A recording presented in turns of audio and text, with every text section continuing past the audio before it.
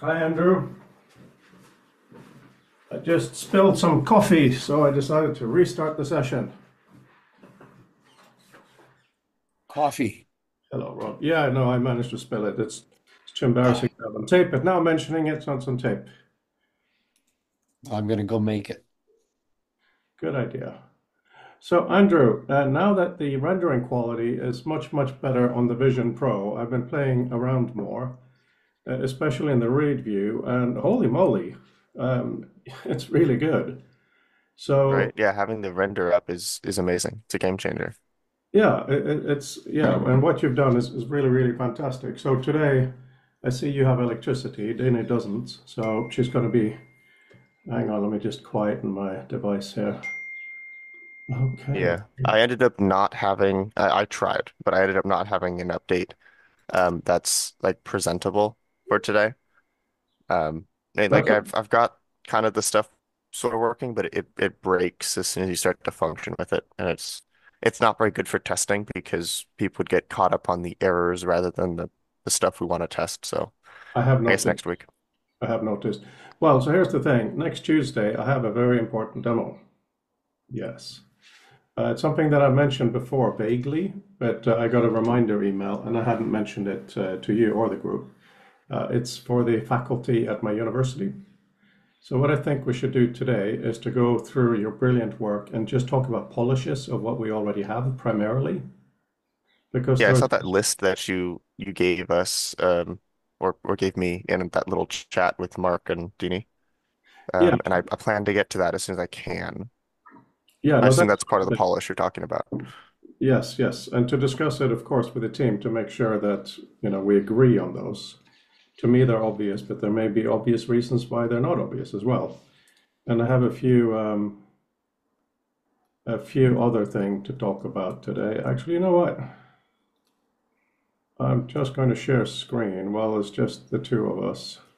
It's all recorded anyway, so we get a little bit of a head start. Oh, here's Deanie. Perfect. I'll stop then for a minute. Hi, Deanie. That How's your? was fun. Have you got your power back, or are you on? Yeah, it just literally came back on and the server just came back on. So I was tethering from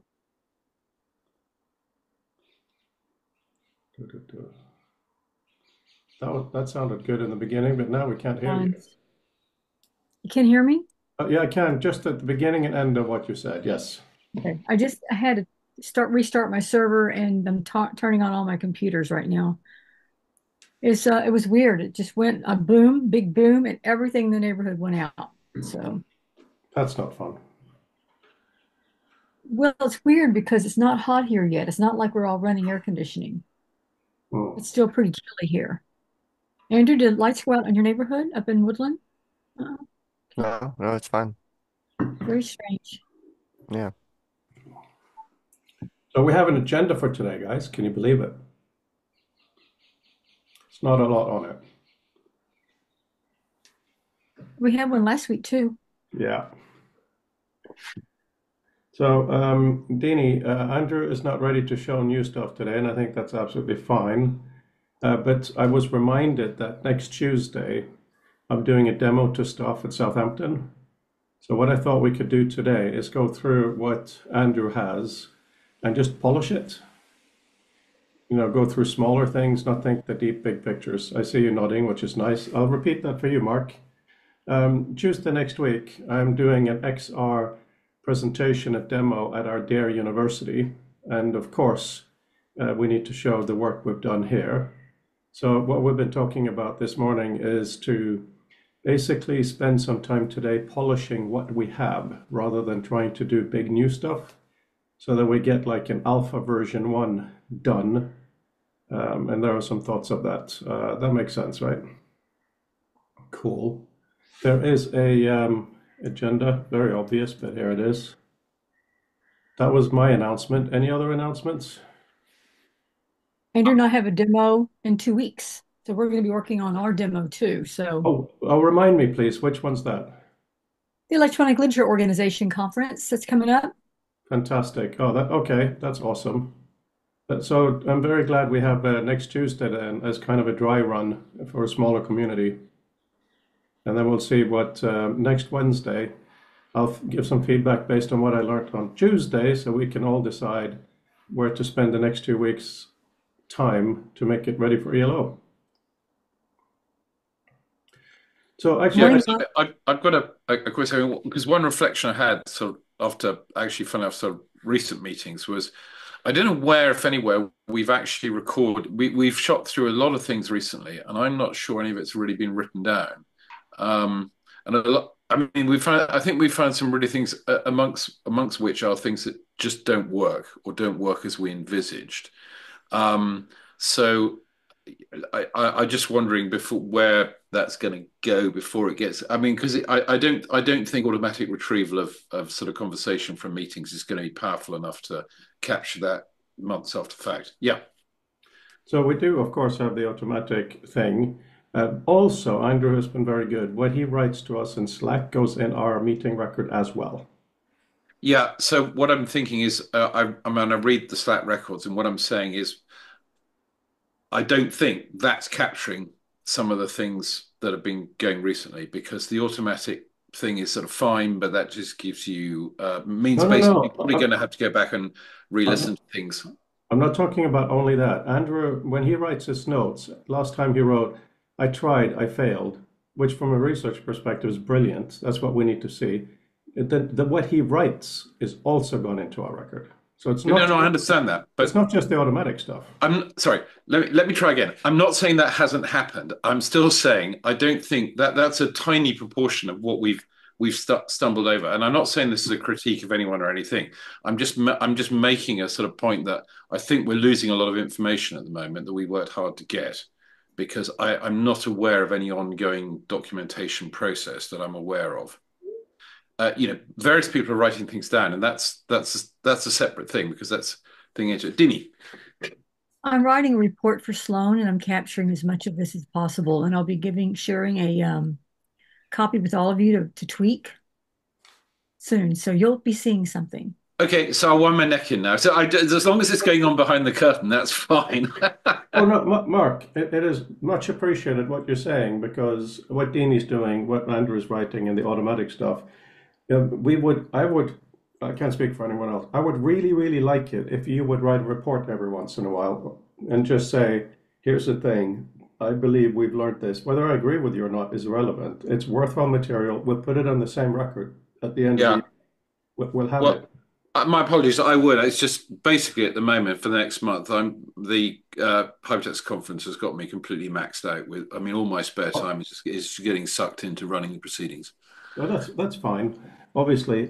So one thing I know, because the United Kingdom of Great Britain and Northern Ireland will from Friday onwards be allowed to purchase the Vision Pro, the App Store has now finally opened. So I've been going through the apps.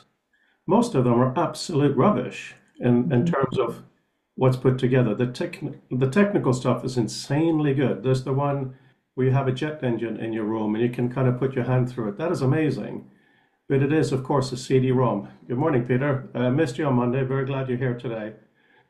Today we're going to go through what Andrew's already done with an eye to smaller polishes because I have a presentation due in a week at my university, and in 2 weeks there's the ELO conference that's much more important that Deanie and Andrew are both going to be presenting at. But yeah, so back to the vision. For instance, I've been asking, obviously, the community for a few years to do a globe of the Earth. There are some apps with it, but they're really rubbish. Part of it is their choice of texture, but also part of it is the native environments whereby if you close kind of the window that anchors it, the whole experience goes away. So that's just an interesting experience. And Mark, when you're in London, we will go through these things together. On the positive sides of that, though, is the stereo video when it's done just for that, not as part of Avatar or something. It works amazingly well. Mark, please. No, I'm just going to throw in the fact that I think people have seen. I put another HTML article turn into HTML up, and I was just wanted to sort of reflect on the record of what an interesting learning experience that was.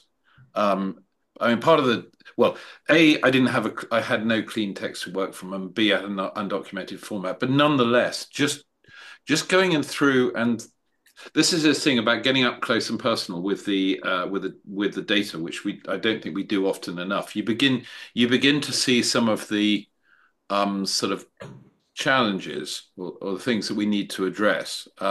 Because the danger of waving our hands and saying, well, let's assume everything just works, is that actually we never look at the practical constraints, because some of the stuff will be some years away. Some of the stuff we can address now, but it's interesting trying to build things that we can actually use rather than things that we can fake pictures of. Yeah. So we do both, because one gives you the sort of excitement at the end point. But I find it really quite interesting, just that process, and I would commend it to others. Agree. Can I mention something about the apps? I told you, I think it was when we first got our headsets, you asked me what I thought. And I said, one of the problems I'm having is finding things to do with it. There aren't a lot of apps for it. And so I downloaded the big fighter jet that you can put in your living room, and I played with that. I played with the dinosaur game, which has a dinosaur coming right at you to bite you. I have the various, you can like sit for an hour and meditate in, Grand Teton. That was fun for an hour. But there's not a whole lot of stuff. There's a lot of applications for business. So using Microsoft Word, using Excel spreadsheets, reading PDFs. So there's a lot of business stuff that I use already on my desktop. And now we're using it for the virtual environment. So they really need to do something to improve that. And the big joke, of course, is if you want to play Beat Saber, you put on your Apple headset and then you put on your MetaQuest on top of it, and then you can play. So, and Andrew, by the way, I need to get you to help me with the code, because I had to reorient my controllers, and it goes to you and not me, the code. Yes. I can't play Beat Saber till you help me. Again. Anyway, so that it's interesting, Frodo. They haven't really done much to build out apps. No, they haven't. In my own experience, just doing author, very basic, not a lot of investment. Some of the stuff is easy for me to developer to do, but now there is a bug where the toolbar can't come back or can't get hit. It's just in the simulation, it's there, but in the app, it's not, and it's a huge issue. So now we have to fix this. So it's just interesting from a developer's point of view that this is also very, very early days. It's not the end of the world, but also finding out the spatial things I find very difficult. I find it much easier in our work because of the decision you made, Dini. Having a gray background gives us much more space. It's actually quite phenomenally interesting. The real world environments or your own environment is just not as good as our gray. Just mentioning that, I went back through because I'm setting up my class for next fall, going through the Slack channel with everything that people have been posting. So thank you, Peter, and everybody that's been putting articles in there. But the ones I was looking at yesterday, one of them in particular talked about the notion of skeuomorphic design, right? It was a whole like 30 minutes of design, and mentioning that, we need things that take us like breadcrumbing from trash cans in real life to trash cans on a desktop. But at the same time, what I think we have hit on is the fact that we can move away from skeuomorphic and get into something a little bit different. So I don't entirely agree with this person. I think there's a need for the breadcrumbing, I would call it. But at some point, we got to let go of a physical trash can. We have to let go of that item, of that object, and the way it looks. And I think that's what we're trying to attain with this virtual environment, which I think is great. Yep. So if you all don't mind, I'm going to show you two slides with the notion of looking at the writing environment the reading environment that Andrew has built. Mark, go ahead first. I was just going to say, an interesting reflection, again, from really, well, partly from the paper that I wrote that's in course of play, hopefully with hypertext on remediation, is that I think another thing I'm coming to see, and this I think chimes with Dini's last point about skeuomorphism and things, is that I've heard people often sort of say, well, this is fine, we're doing this, but is it any better in XR? And I think in many cases it isn't, because in a sense, just using the reading experience we've had on a flat screen in sort of represented in XR is not necessarily any better. I mean, it's something that you can do, and if you're sitting on a train or something, I can see the point, but it's not really necessarily an enriching experience. And I think part of the reason for that is that it really doesn't offer anything extra except not having to sit in front of a screen. Whereas I'm beginning to see that although it's difficult to do remediation now because we haven't the metadata we need to do it, that does begin to get very interesting, because I think it's a way to get at the sort of dynamism that Dini's been referring to in terms of, just seeing the bits I want and pushing stuff, being able to interact with parts of the information. But we don't, at the moment, what we tend to have is pages worth of text, and that's holding us back. Right. Yeah, fully agree on that, as you know. So, 2 slides and many small points. Please scream if you can't see it. So this is supposed to be the reading view in Andrew's world already, ignoring backgrounds. This is how I think maybe it should look. The number one difference is, and by the way, all of these are obviously suggestions. I will say it should be thus because it's easier to say, but this is all for discussion. One of the things is that you click on the table of contents to go to a section. So we're now in from gesture to interaction language. If you go to the next one, this closes. So it's a way to kind of accordion the text. That is because I find having a table of contents on the side, and Mark, thank you for your HTML. I looked at it on the side, I look at it in author, and in general, it isn't that useful to me. It depends on the paper. So now you see on the bottom there's 3 things. There's an eye, view, and a dot, and a bar. So the notion is, first of all, that the bar acts as the Vision OS bar. So we don't have the big bar on the side that we have in Andrew's work now. We put it on the bottom. So if you want to move this thing, you point to that and you move it around. So any comments on the point to bottom bar, which is native for Vision users, it's similar. Does that make sense? And it's less visually there. Yeah. Can I mention What's something? Dini, sorry. Can I mention something? You have that bar in a real light gray. That's a tradition. That's right now, that's kind of a hot thing in design, to have this really light gray typeface, but it's very hard to read. Is there some way you can make that darker? Oh, we can. All of this is very, very rough. Very happy to change it. In the Vision, it's of course white and it's underneath. So we could actually follow that completely because we have a dark background, so the contrast would be back up. Yeah. So that's one where we could definitely do that. Mark? I just so I understand, so I'm seeing what looks suspiciously like a sheet of paper on screen. Yes, it does suspiciously look like a sheet of paper. Okay, but we're trying to move beyond. No, we're not. What we're trying to do. Well, you see, that's interesting. Mark, You always say we aren't, but I think. Mark, please, for context, because of the demo next Tuesday, we're trying to polish what we have. I understand that. I will, but then please don't be too defensive about it. I'm just trying to understand the thing. So what this is supposed to be seeing, because I'm just seeing a static, is so we're basically seeing a virtualized representation of paginated sort of A4 or letter page text. Is that correct? No, we're not. Let me just continue a little bit, Mark, and then okay, Rob. I'm just wondering why you're not using the standard model for manipulating objects in VR, which is the dot and bar, which allows you to change the size and move it around and close it. That's only a standard for Vision. It's not a standard for the Quests. However, I'm very happy if we want to do that underneath rather than what is currently indicated by a gray bar.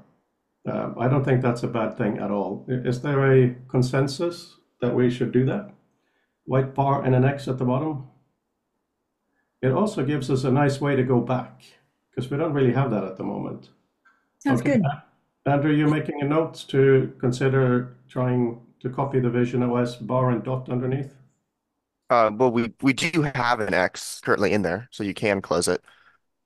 Um, that's been there for about a month. Yeah, yeah. But yeah, I can move the drag bar. The issue is this isn't a stopping point. I can totally do this. Um, but it takes a lot of work to design something like this inside the headset, like to make it will function. And I won't most likely have it working by Tuesday. Um, Okay, well, the current layout you're seeing of the document looks simple, but is a lot happening in the code to make that function. Um, and I can redesign it with this perspective, and that's fine. But I think it'll take more than just a couple days, which is all I would have for Tuesday. yeah, that's absolutely fine. Let me just go through all of this, and then we can decide if, first of all, we don't even know if we've decided to do any of this. So we have to prioritize and potentially change. So the one thing we have agreed is the dot and the bar underneath. So that's a good one. That's a reasonable thing within a week or not. No, not really. It's the bar underneath that would take a lot of work, because it has to curve to match the space, and currently the handles are set up for the left on the side, and they expand, so they've been designed in one way. So I'd have to redesign that. And it has a lot of functionality in it right now. So kind of transferring all that code over and making it work down below, it's definitely possible. And I can do it. I just don't think I'll have it working by Tuesday because of the amount of hours I have left and the amount of like more pressing issues. Because there's currently some very broken stuff I've been working on with the view distance. So if we want to just scrap the view distance for now, maybe I could put that development time towards this. It just depends on prioritizing, but I was thinking of getting that fixed first. Okay, that's fair enough. So after we go through, see if there's any of this we want to do, and then we prioritize. One question is, I'm really happy with our cylinder environment, but would it be easier for you if the documents were rectangular flat, which I think would be useful anyway? I mean, if they're flat, it certainly makes a lot of the development easier. Um, but I thought the whole point of having the cylindrical stuff like that was part of what made our space. If we want to go flat again, I can, of course. Well, okay, so Dini, this is also, of course, a big question for you. We have a cylindrical space, and that's fantastic. It's not going to change. But for a document floating in space like this, do we want that to be rectangular, or do we want it to be slightly curved as well? As in flat or curved is what I'm saying. I guess I'm trying to figure out if the space is cylindrical.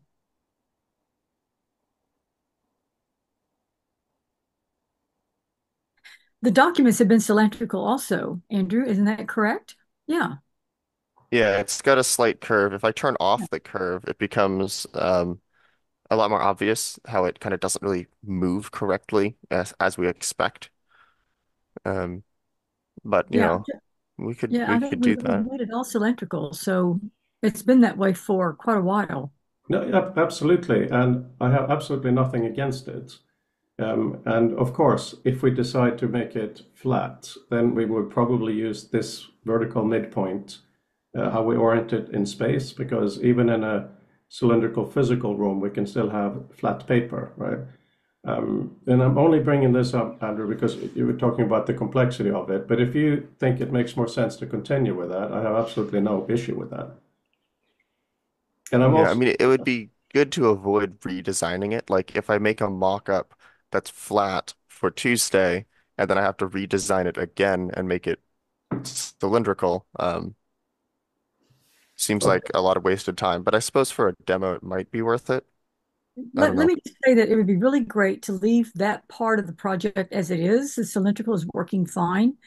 And if we want to show some bells and whistles, I mean, Andrew needs to work on the distance thing. I think that's important.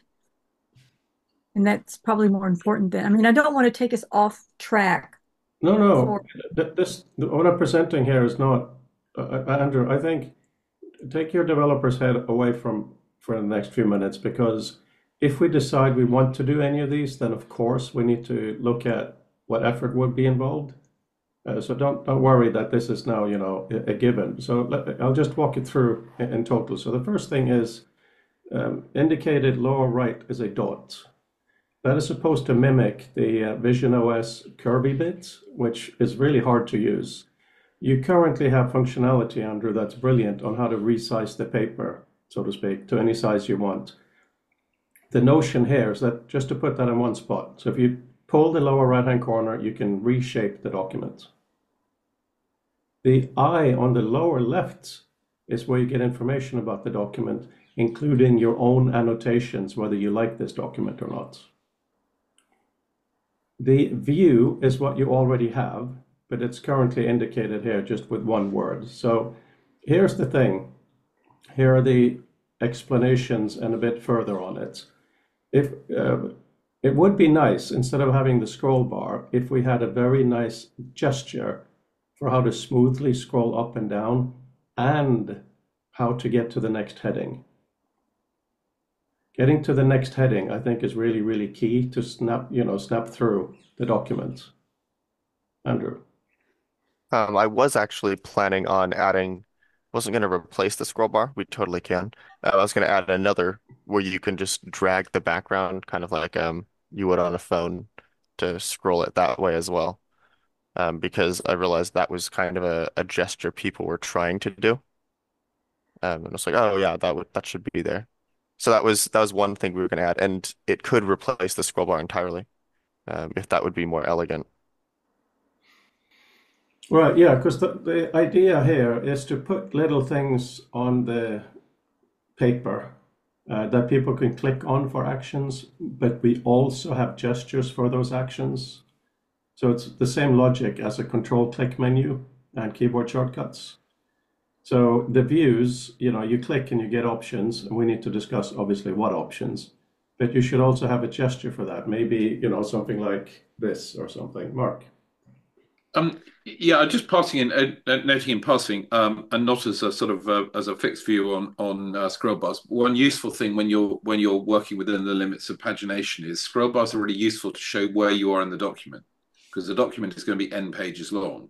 So one of the things that I know got sort of relearned, I think, in the early days of iOS was, no, you do actually sort of need them, not for scrolling, because partly they show you. Yeah, I mean, and I know in the early Mac, it was even more, it used to show you how big the document was, because the scroll bar itself used to vary in size depending on the document. So I think there's some useful things to take from the old things, not copy slavishly, but I think there are probably some hints. I'm not suggesting do it now because we're trying to do this demo, but I'm really just putting the sort of thought on the record that scroll bars or some of the information they present would be useful. Yeah, so the notion here is that since the table of contents is always visible above or below, depending on what you're reading, you get quite a bit of context for where you are on the document based on that. I'm not sure it gives you quite the context I'm talking about, because if you don't know how long each section is, so you don't really know where you are in the document. You kind of do, because if you're reading a book, your argument is 100%, no question.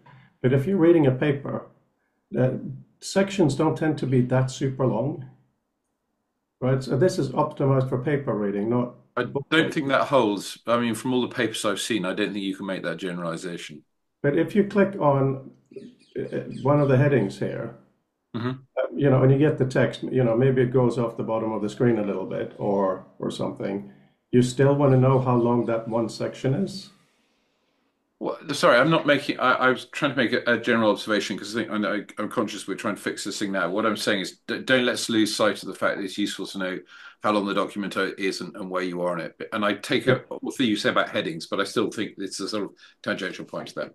I agree we shouldn't throw the baby out with the bathwater, but I also think it's really important we focus on the type of text that will be read here, which is academic papers, which, at least in our field, each section isn't super long.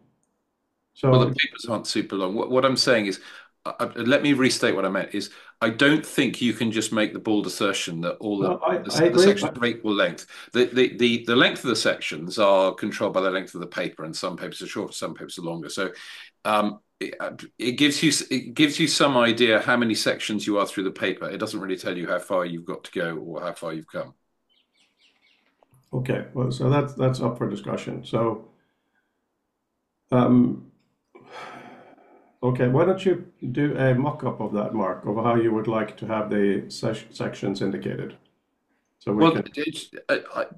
should we do that later? Because in a sense, if we're No, not no, going to, not now, not the second now, yeah, okay, fine. May I because ask a question? yeah, May I ask a quick question? So this looks great. I mean, this is what we're trying to be doing, right? We're trying to show how to read in virtual space, right? This is a big jump into what we're talking about. My question for Andrew is how much of this is already done and in place, and how much do you have to build out before Tuesday of this? Uh, the way it's looking, I'd have to build out almost all of this Yeah. because I don't really have any of it, at least not in this design. Um, which that's fine. I don't think I can have it Tuesday. Can you tell But us it could. what you could have, like which points would be the easiest to have by Tuesday? So then he can say, Uh, and coming up are these other yeah, elements. mainly it's the big layout changes that are going to take a lot of work. And if I'm understanding correctly, the gray text are headers now, right? And they're always there, so you're only scrolling the black bit, which is fine. But also like the rescaling, resizing the window with just the dot. Um, I currently don't have anything that lets me rescale stuff horizontally. Uh, So for and what I'm that will take a lot of work to get working. I do think we should have it at some point though. Yeah, I think this is a great idea. I'm just wondering if we're not going to be able to do this by Tuesday. no, Is this no, where we're headed though? Is this where we're headed by December though?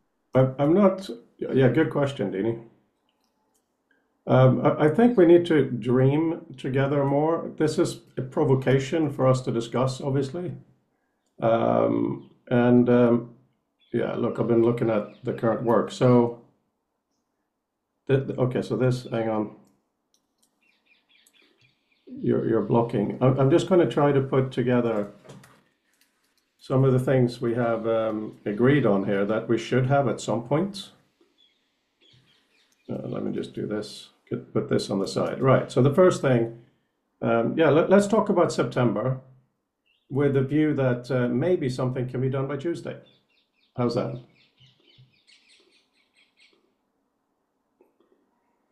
September, November, and December. So I guess let me say this, Mark, and then I'll turn it over to you. If this is what we're making by December, if this is what we're going to show Sloan we've done, which is great, right? I agree with what you're showing here. This looks good. If this is where we're headed ultimately, then now we can step back. Andrew can then say, by this date, I can have this function. By this date, we can have this function and map it out so that by December, the whole thing is done. What I want to avoid are two things. First, we keep changing the interface and he keeps having to throw out designs and he's going to shake his head yes and smile at me. And second, that we go this direction and make major changes again. Because by December, we want to show that we're reading in virtual space. And I love this design photo, terrific. So can we all agree that we can look at this and start to map out step by step what's next, knowing that by Tuesday, this whole thing is not going to be available? If that's the case, then what aspect of it do you want? And what aspect, Andrew, can you produce? Does that make sense to everybody? Yeah, yeah. And I look forward to Mark's comments on that first. It's a very quick one, but it's actually perhaps pertinent to this because, again, it was an accidental thing I discovered from messing around with the ACM hypertext thing. Is that when I embiggened the text to get it to a sort of really comfortable reading size, to my surprise, what actually happened is the width of the document increased, not the size of the text. And Fred did this useful little sort of just quick poll of people of what's a comfortable reading width. And so I think a lesson from that is we need to ensure that if we want to make it bigger so we can see it more easily, we don't want to make it wider because that doesn't make it easier to read. So the two things need to move independent. I mean, it's blindingly obvious perhaps after the fact, but it surprised me when I tripped over that. And I only mention that because, of course, it may have some bearing on what we can or can't do in the design. And one other quick thing that now it's fully sunk in that what I'm looking at effectively is an accordion view. It's not obvious. So one of the things that sort of lesson to note is very early on in the presentation, we need to give people a metaphor that they understand that isn't this. So they understand that what they're looking at is something they're used to seeing, because this will be new to them. So the text above and below will not be obvious to them necessarily. And we shouldn't assume that it will be obvious to them that those are headings above and below. So as long as we explain that we're looking like a sort of moving fisheye view or an accordion or whatever, I think it'll make sense as long as we give them that little prompt to put them in the right mental space when they see the thing presented. Thanks. Yeah, thank you. That is very important. Andrew, fire away. And so I guess I kind of have two little things. One is for the scaling dot, which I think is what you're working on right there, actually. Yeah, Why are we putting it on the bottom? Why not the top? Because it would make sense if we I have have the an answer. bottom as like an anchor. I have an answer to that. Hmm. I have an absolute horror of putting stuff that isn't information high up.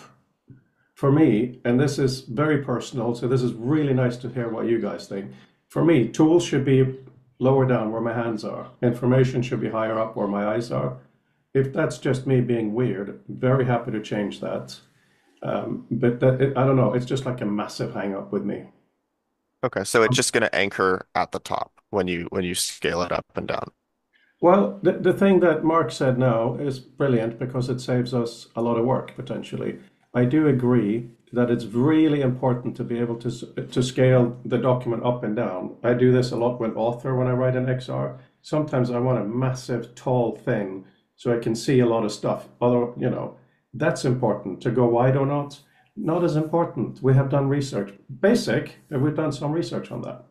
If the wide isn't important, let's just not add it because that is a significant hurdle with development. Let's just not add it. Yeah. And for now, just putting in an icon like this. And Uh, uh, also, yeah, Sorry, very quick thought about this thing about above and below. I mean, I've not really thought on it much before, but it does seem if we're going to use hands as well. I mean, some people would be using eye, but if you're using your hands, having to reach up to the top of something is sort of more of an effort than probably doing something low down. So separately, I mean, it's like a sort of convergent thing to Freud's description of his sort of preference for tools, but there is some sense in it. Although I know we've been educated over decades to have the button controls, and we know that if we're using one manufacturer's systems, they're in that corner and they're in another. But interestingly, actually, as our hands will tend to be lower down, I think it might actually prove useful for that. And then, which takes into Freud's other concern anyway, but as it goes, Dini. As a 5 foot person, up and down don't work for me at all. Side to side is better for me. So if I have to reach up, it's awful. So I mean, I can stand and reach down. My down is already down. My up is nowhere near up. And I'll just give it a little example. Years ago, when I was working with Steve Gibson in the virtual space that we were building, he's 6'2", and he was building a lot of the high pitched sounds up high. I would have to leap up to touch them with my tracker. So he had to reformat the room for somebody much shorter than he was, because it didn't occur to him that a 5 foot person couldn't stretch up that high. I have little short arms anyway. So I don't think it up and down at all. It just yeah, never worked for me. yeah. No, I so agree, Jeannie. Yeah, Andrew. Yeah, so this is the second thing I had really quick. And it's a little bit backwards in topic now. Um, but I'm not sure if the group as a whole been paying attention. We're not, but we have a lot of things that are half baked and half finished in the project. Because every time I introduce like, okay, hey, I got this thing working as a prototype. Let's test it. And we all test it, and everyone gets excited, and then they put me on a new thing. So none of the prototypes are done. So like the document, it doesn't have all the settings working. The map view doesn't have all the functionality. The sort of finger menu doesn't have all of the stuff working, and I'm constantly going to a new project. Um, and that is great for testing. And I'm all for that if that's what the group wants. But now that we're starting to talk about, oh, hey, we need to have a polished demo, and suddenly, oh, it needs to be done early next week. No, no, no, no, no. It I just doesn't need I to be can't done. No, polish. no, Andrew, it doesn't need to Hmm. be done early next week. No, no, no, no, no, no. Okay. Everything you said is really, really important. We are listening to you, and I'll say it back so you know I understood. We have been doing a lot of experimenting, which is what this is. We also want something polished for when we show it in September and November. Absolutely. What I'm talking about now is we've done a lot of deep thinking. So this session today, the aim really is to just look at what we have and see, based on this, what we want for September. Now, at the end of the discussion, we should look at what we've agreed we want, and then we look at what you can actually deliver. Please don't think that we're as mad as that, because I know that generally I am, but because, and I have to honestly say, Dini has been very good at keeping this on track, so I'm really inspired by that. So this is right now dreaming towards the end of this conversation, what's happening on Tuesday. Okay? Very separate. Even like putting Tuesday aside, like it is more fun making new features than polishing ones that are there. So like I totally get it, but if we want to have something in the end, we do have to keep in mind how much of a backlog we have Yeah. of stuff that needs to be working. Um, Now that we have a document redesign, that's actually in a way, it's good that I didn't finish the old document because we're changing it anyways. So that actually worked in our favor. Yeah, good. Mark. A very brief observation, sort of again, just put something on the record, following on from what Deanie said, is that so it seems to me one thing we want to perhaps also note in our sort of user environment is actually the sort of, in a sense, the height and possibly one or two other similar sorts of things that we essentially take for granted, because there's no reason why the environment, because we dictate what it is, can't scale essentially to fit the reach of the person. Things that we don't have to think about until somebody says, but wait a minute, if it's scaled 1-to-1 for a 7-foot person, it's going to be awful for a 5-foot person. But if our environment basically, it can be configured to put that in, that might be part of your basic personalization of your equipment. I know it's different if you're passing stuff around, but I imagine at this stage of the game, apart from demos, most people probably will be using their own equipment and therefore have the potential of having their private settings. I'm not suggesting we try and do that now. Again, I'm just putting something ready for the record. Deanie. Mark, I think the other thing that we keep taking for granted is a profile view of the paper of 8.5 by 11 format, which is not necessarily needed in a virtual environment. Landscape works better because we're using landscape mode on our laptops and computers anyway, right? So the document looks like 8.5 by 11 on a landscape shape, which is goofy as hell. Well, So sorry. yeah, so I would prefer to go landscape with the image, and I would prefer nothing looking like a piece of paper. So if I had my druthers, if I had a choice, I would knock out the square entirely and have the words just on the background. So I'd go opaque or completely, what's the word? Transparent with Maybe we any. could do that. Maybe we Hmm. can have both because at this point we've removed the border and we put all of the UI down at the bottom. There's no reason to have the white background except for those who feel comfortable with it. Yeah, So give it an option. Just toggle the backgrounds on and off. It can yeah, put it in the hand menu, like turn all backgrounds off Well, or something like that. well, that'll impact on whether we have more than one document in the reading space, because overlaid other text, really quickly becomes messy. What we currently have is the kind of map view that we still call it, even though it isn't. That's still there. So if we're going to make it easy to read, we need some sort of a frame. But Dini, so this was the column thing that Mark was talking about. Hmm? When testing, just um, this is what people came up with. It is a very natural thing because the I agree with you the general use of wide space because hang on, I got the results up here. Um, but the thing that you've so strongly contributed to this is to be able to tear off things and put it in different spots. So to me, that seems very natural to use the width. You tear off and put it here. You don't tear off and put it above or below. But for the actual reading, so this is what we got here. So number 3, which is the middle kind of column, that got 8. And the next ones were 2 or 4, which each got 4. So there is a strong preference for not a newspaper column, that's a bit too much, but for something. And instead of having Andrew redo the ability to change, of course, we have to decide what we think should be the optimal size. You know, you can easily do a preset size, right, Andrew? For the as long as we keep Yeah, up and down scaling, right? so just to explain I how it works, I mentioned, currently have a variable that you set for the width when it generates the document. Yeah. And I can set that to whatever I want. The problem is because of the way the Troika text generates, it doesn't really know where it is. So I have to tell it specifically. So to build everything out vertically, I need to know exactly how tall each text block is. So it generates like that, which so we have a loading bar now. Rescaling that breaks all of the distance because it doesn't know where it should be anymore. So as long as I generate it with a set width, it can be whatever we want. Changing Okay. it on the fly is super hard. Right, can I right. mention the people that you tested here are not academics? Some of them are. How many of them are? Mark, Keith, I would say, well, Kevin's a designer, student, academic, so about half of them. But you know, we do think that I do think we all agree this is a lot better. Oh, yeah. Yeah. Yeah.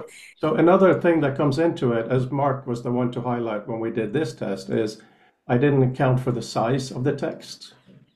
That wasn't part of that. So whatever we're talking about here, what we have here is just a screenshot from author. You know, this is a rough mock-up. We do need to experiment with the size of the font, the line spacing, the width. All of these things are absolutely not finalized. Though I have to say, what Andrew currently has is pretty darn close. So we don't have to go all over the place. Yeah, I think a thing to sort of avoid in looking at this is to ask people which they prefer, in the sense that because we're in a different place, you know, we're not in Kansas anymore.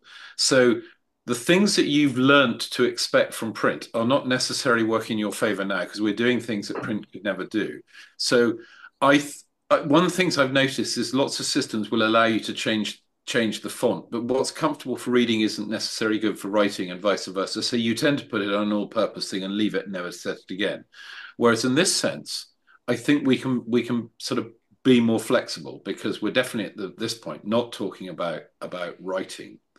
And so having something that is comfortable to read, which I think the thing I've taken from current web design is a bit more white space between the lines, larger font, I can just read a lot faster and you just scroll it by.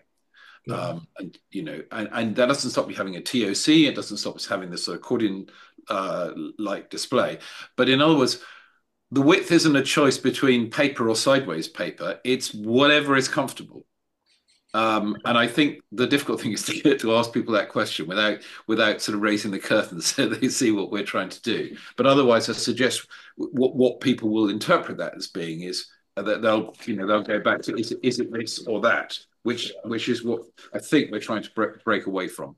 Okay, so I'm glad we agreed. We're going to be using square reading spaces, so it's Instagram and not A4. Just kidding. Yeah. Oh, very quickly, sorry, before I forget. The other thing is you mentioned backgrounds and things. Could we consider it in the sense of having an opacity? If the text area, I'm going to call it a window as shorthand, and I know we're trying to get away from that. But if the text object I'm displaying basically has an opacity which we can alter, so if we want more or less contrast, because that also then helps us when we Yeah. consider this point of Okay. overlapping. Yep. Okay, when it comes to that, I am very, very firmly in the camp that when you're reading something, you don't want to be reading on baking paper or plastic. You want to read on a solid, non-opaque substrate. I mean, completely opaque. However, and I have a feeling Andrew's going to say exactly the same thing, when you have more than one document open and you put one to the side, it's not in your focus. There's no reason the background couldn't go away then. So you can still glance, see what it is, and pull it forth to read it. But your main reading focus, I will fight with my teeth on that one. Andrew. This is actually fun because yesterday I was testing some stuff out and I tried making it so that when you are like dragging an object around, because I'm doing some overhauls to the dragging system, when you're doing that, everything else in the background fades to half transparency so you can really focus on what you're moving. And visually, it looks really good. And I was very happy. And then I ran into some problems with testing, and it's because the way Three.js renders transparency is yeah, iffy. So that means that while it looks great for a moment, as soon as you move your head slightly, all the transparency is gone because it doesn't quite know how to do render order. And part of it is also the way that we have this system set up because of how everything moves. It doesn't have like a distinct depth from the camera. So the transparency just freaks out. So I very sadly had to remove it, at least for now, until I can find some solution. That being said, half transparency is unreliable and kind of sucks. We can have it full or gone. That's what I've found so far. So I think that's really, really good. That's the kind of research notes we want. So I think then maybe what we do, and Dini, this is a question for you. When you're looking at a paper, reading it, you got yourself a background, but all the other papers that are open, that are off to the side, they have no background. It's only the text. That makes sense, right? Okay. Andrew, does that full transparency in the background help? Oh, yeah, I can totally do that. What I wanted to clarify was this part that's specifically breaking is the Troika text because text isn't something that you can render regularly in Three.js. So Troika is actually like it's a trick with shaders. So it's using like shader bounds and glyphs. And because of that, it counts as a semi-transparent object, and that's why transparency breaks with it. Oh, You can do semi-transparency on some other stuff, but that's really interesting and cool. Thank you. I just wanted to back up Mark's point that we all agree with. I just wanted to show you these slides here. If you have a look, please. This was an earlier color test where I asked people what colors they like. And what was interesting, this was on the whole point of saying people have individual preferences. But what is weird is so many people, especially professional authors that I know, they want black text, white background, don't argue with me. But what I found when writing an author in the Vision is that actually you don't want that because it's quite strong, because it's everywhere. You want it slightly, slightly gray. So the fact that it's viewed in a headset rather than here makes it different. And that's all, just to, yes. Good design shows that we never use pure white or pure black.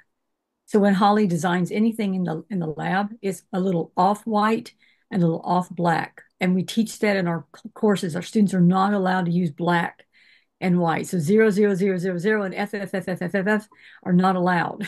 It's got to Yeah, be some facsimile of it because the eye can't handle that contrast well. yeah, no, that makes a lot of sense. So on this now, so what we got here is just having fun. On our scaling thing, I've just decided that maybe we have a bar on top of the bar, which is our control bar, right? So that's where we have the views. Maybe we write them out, maybe we have, whatever. But on the right, we have this grab handle. So it's like a one hamburger thing, just to indicate this goes up and down. And just to placate Mark, because he may actually have a point, maybe we keep, Andrew, the scroller, but make it quite small, and maybe even make it look like it's a cut into the paper. I like So, that. Maybe make it so you can't grab it anymore because at that point it's so small it'd be frustrating anyways. Or yeah, maybe keep it as a secret feature. yeah, exactly. And then maybe we have, this hasn't really been thought out, but maybe in the lower left-hand corner, we have a different icon. And this is definitely not for Tuesday. When you click on this, it flips the document around, so you get the back of it, and that's where you have all the metadata, your own annotation and all of that stuff, right? This is something I've tried to do in Author for years. In fact, I have it here for Liquid. So if you do this to go in and out of the preferences, I know it's a bit slow on here, but it's quite fun and also a bit ugly. But anyway, just to have a information bit available. But if we go to the other slide, why do I do that? Oh, yes.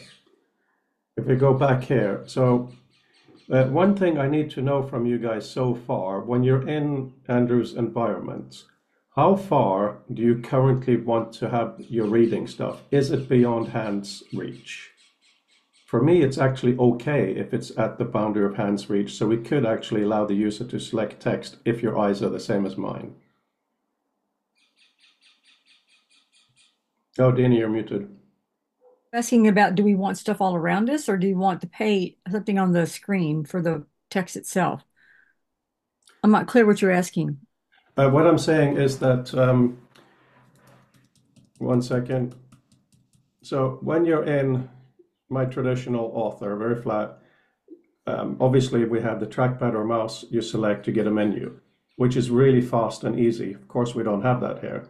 So in Andrew's environment currently, it's based on the laser beam, right? But what I'm saying is that it's, for me, maybe it's my eyes at the moment, maybe I need a new prescription.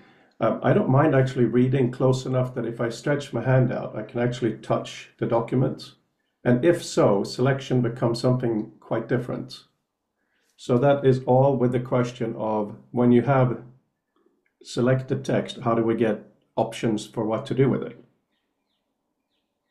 Mark's had his hands up.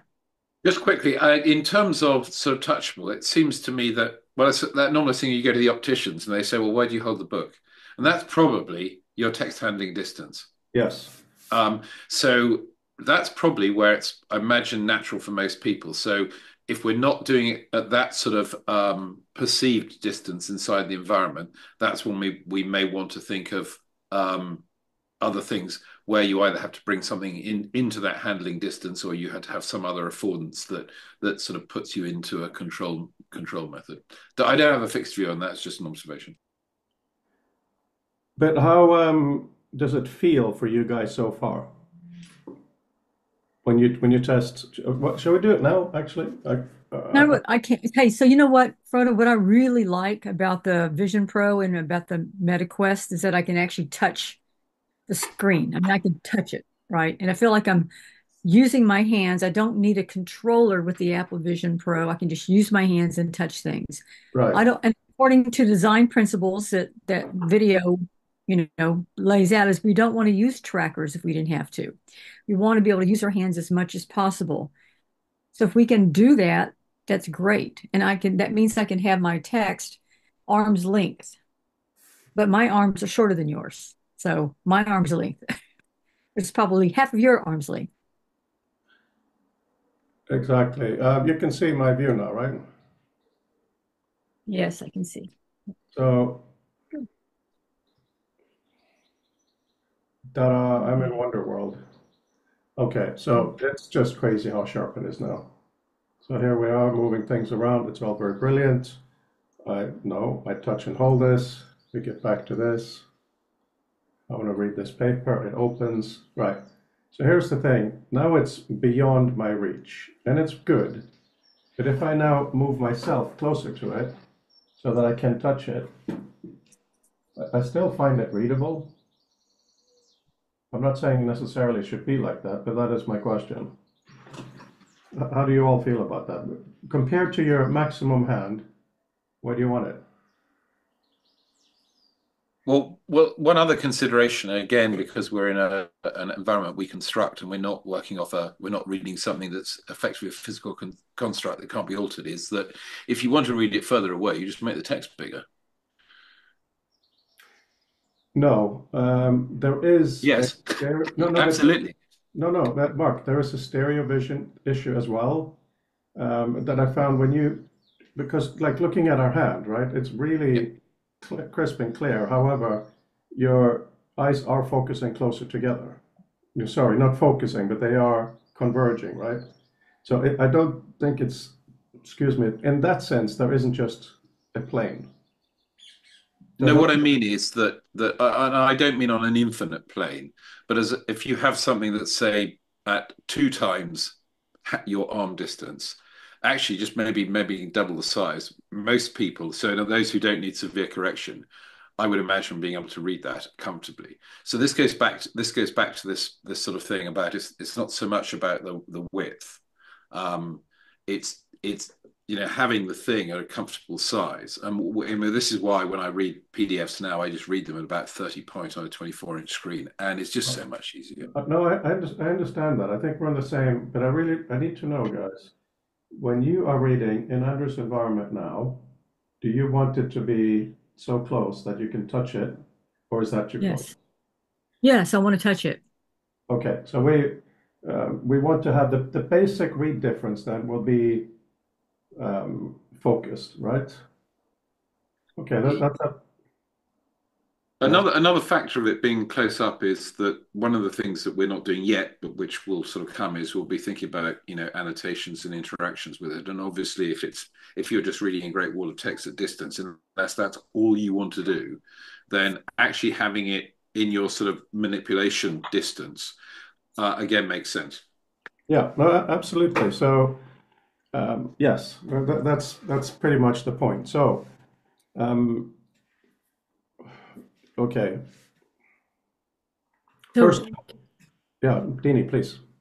so does that answer your questions? It answers my question that for now, at least, we want the reading different distance to be within hand's reach. So we will experiment with that. And if we feel that it gives us eye strain, we change it. But at least it's something to try. Is that cool, Andrew? Yeah, and it actually ties in really well with what I'm currently trying to do. Because with the grab, so we can change the distance. My goal is to have it completely freeform. So it still generates at a certain snap distance, but once you grab it, you can put it wherever you want, and it's just fully free moving forward and back. Um, so you can just pick a spot you like and set it there.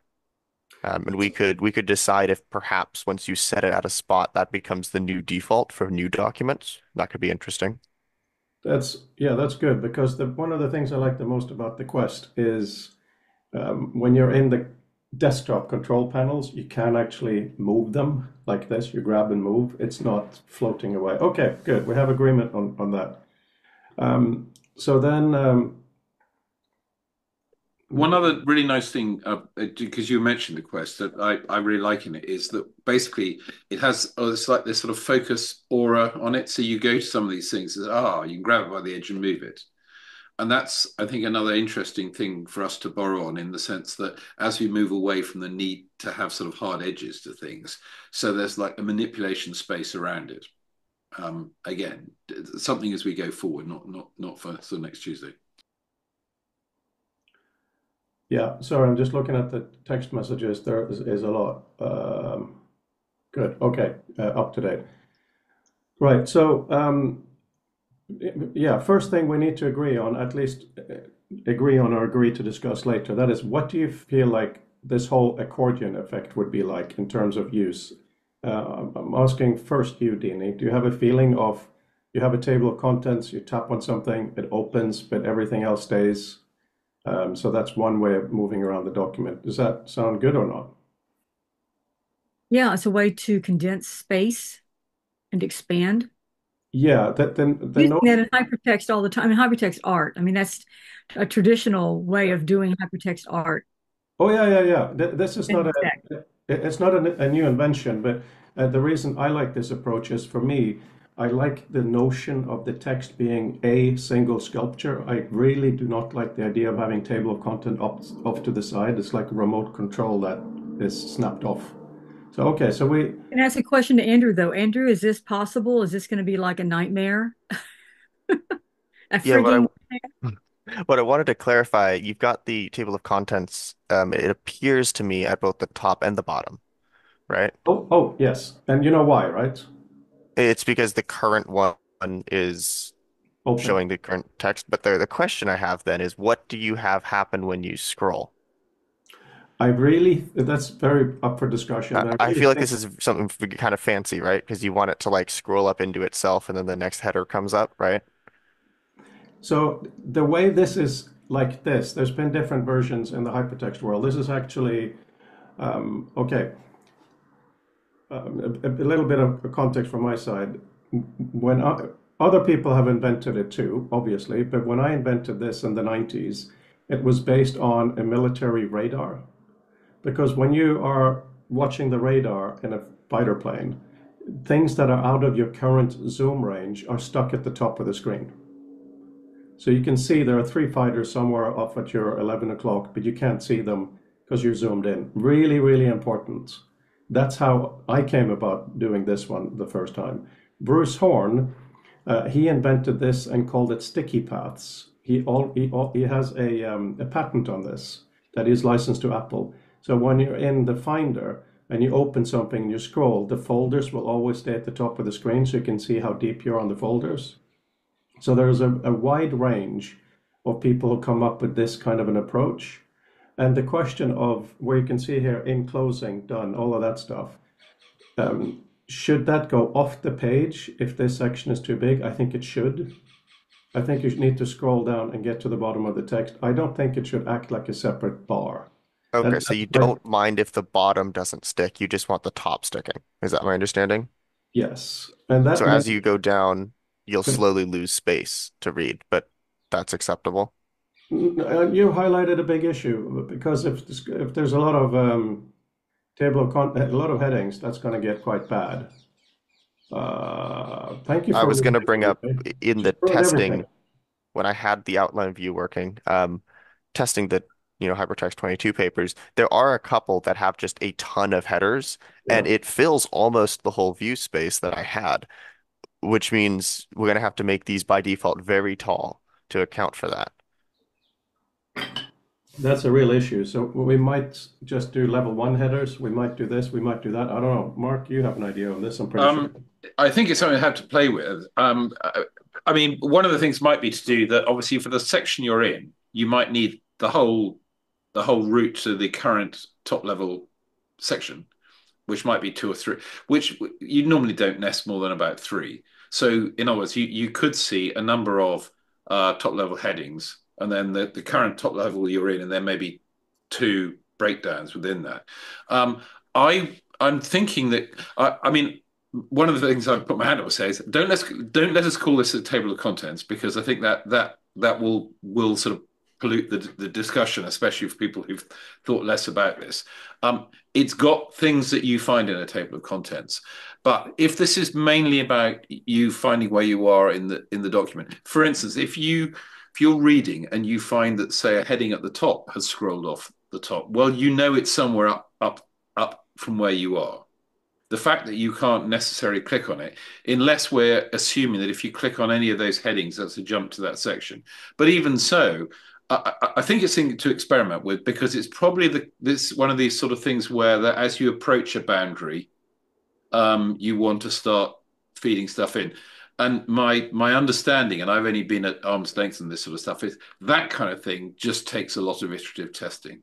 So I don't think we should try and do it now because it takes a lot to get right. And it's sort of that's the kind of thing that I think we can think that we might want, but I don't think we need to do now. So it may just be that we either have to have all the level one headings or we show at least the last four above where we are. Because obviously by scrolling up, you'll eventually get to the top. And you could have a gesture or a command that's going to leap you to front or end. But I think for now, I think the metaphor that makes immediate sense is a sort of accordion view. It's like a rolling fisheye, except the fisheye isn't sort of all bent out of shape. Basically, you're seeing the middle bit of text is in readable form, but it's like a sort of scrolling magnifying glass moving across the longer piece, and you're seeing part of above and below, part of the structure. I think the TOC is something we need to preserve. It's useful, but it's probably something you might want to literally open as an adjunct when you need it. Some people may never need it. Those who needed for whatever purpose, you know, we can deal with it as sort of like a separate display element. But I like this idea. But I think for this stage, we probably don't want to overburden ourselves with the fine tweaking of what happens. I think most people would be happy if you said, we're doing that and we're considering how much is shown. But I think it's a lot of engineering work for not much immediate gain at this point until when we built the basics, then we can fine tune the degree to which the top bottom change. I don't know if that makes sense. So let's think about, and thank you, Mark. Let's think about Dini's continued insistence in the best way possible of this being spatial and not being locked into rectangles. So let's think about maybe there is some act of twisting the paper a little bit in order to see more of the table of contents. So I'm just indicating here in a very useless way, just to give a sense of dimension to it. So maybe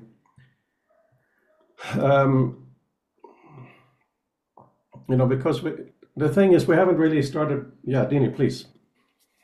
If you look at some of the VR art, I've been going through looking for VR art to show in my class, and all the VR art that I'm looking at, Canticle being one of them by Samantha Gorman, another one, Screen by Noah Waltrip Fruin. The text is not straight. They're different shapes around. They're twisted, they're sideways. And that's the way the virtual virtual text has been presented for over 20 years, right? And so what you're suggesting, Frode, is good. It's something that's there. It's already exists in the world that we can play with in an academic space and move it from art into academics. Right. Yeah. So if we have a thing in front of us and we now want to look at it in context, what are the fun things we can do? One thing we could is touch the heading here and say, show me more headings.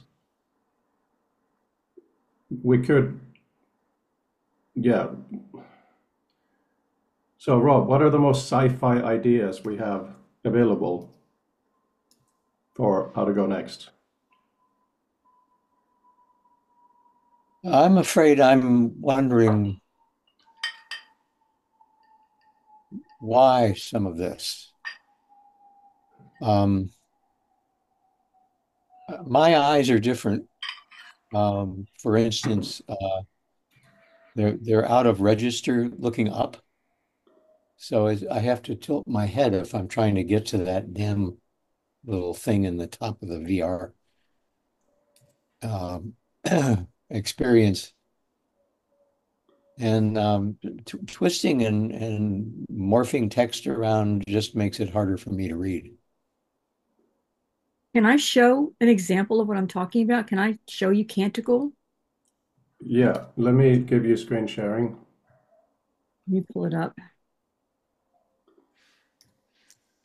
Yeah, Rob, that is definitely not our aim to make it harder for you. So that's a very strong comment. That would kind of defeat the purpose of this. This is by Samantha Gorman. Been around for quite a while. And this is the video documentation of the performance. I'm not going to show you all of it. I'll just let it play for a little bit and then move it and scroll. There's beautiful music with this. I did not share the sound.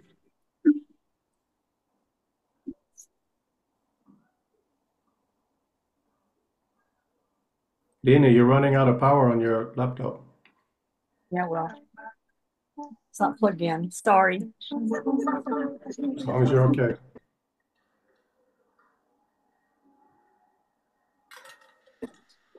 Oh.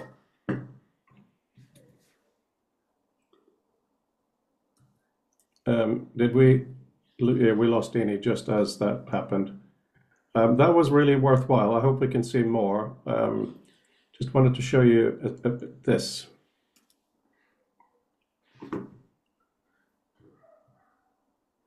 You know, we are against pagination. Of course we are. One thing that has changed my mind a little bit, Mark, is when you do spacebar in Safari now, it properly goes down a page. It doesn't loose a line, which it did for a long time. So yeah, this is that's not what I meant to show you. For a point of, yeah, so we looked at this recently, and there's nothing inherently wrong with this, but it's also not very useful necessarily. But if we imagine this kind of a layout, but displayed in this kind of a way, so what you see on the side is just indication from what's coming and what's going. You know, we may start playing with the notions of more three-dimensional text, but the key text you're reading will always be front and center. An interesting thing from the thing you just showed. Sorry about that. This is just for the visual migraine at the moment. If you, you know, when you showed the document there, sort of split out into sections. Again, this is the nice sort of thing about being able to remediate stuff, because that's exactly the kind of thing you might just want to pull up. You wouldn't use it for reading, but it's a quite nice overview. So if it's the kind of thing that the text, the system is able to get from the text to show us, like, you know, what's the shape of this? Oh, wow, you know, that section towards the end is really long. It's all useful. It's something that you'd have to do by sort of flicking through the pages, for instance, on a paper document. But for the actual reading, I do wonder, because if you're concentrating on what's coming next, you're not really looking at what's here. The thing I sort of noticed with the sort of, now we have these long scrolling pages in sort of web page terms, is that often what you're doing is it's a bit like that sort of typewriter metaphor, that what you do is you scroll, so you're reading the middle of the page. So it isn't this sort of, so these things like the sort of spacebar metaphor, I find myself moving away from, because actually what I really do is, it's almost as if you could, and some people I think have sort of bits of kit that actually scroll the page for them. Yeah. It's a bit like watching, you know, listening to the thing at a different speed from the one it was recorded at, but you can just see the thing scroll past. I'm not suggesting that automation is a thing to do, but it's a sort of an ultimate part of that metaphor, is if you're just trying to read the text, the main thing is that the reading is not interrupted by having to fiddle around with other stuff. What you want to see around it, I would suspect, is both personal taste and actually to the task at hand. And they're all things I think we should try and look at later when we've got the central text element done. Because otherwise what will happen is we'll get diverted off onto doing sort of stuff at the side that won't give us such an immediate return. But I like your accordion idea. And I know, as Andrew's brought up, it brings its own little subtleties. But again, I think we can do enough of the basic. So if we do enough of the basic, there's not an engineering nightmare. Then fine tuning the sort of the actual experience. I mean, I know that I remember reading about some of the things on the iOS, the getting the exact amount of sort of buffer when you get towards the edge is something that people obsess over. It's a bit like the color of links and things. But you know, that's a definite later thing. But I think the general idea holds. But I wouldn't worry too much about trying in the basic reading environment to be sort of foreshadowing what's coming, because as I say, if you're not looking at what you're reading, then you're doing something else. Yeah, I agree on that completely. So, all I'm doing now is spreading the table of content out. Obviously, this is very. Hi, Dini. Are you on a different machine? What did you plug in?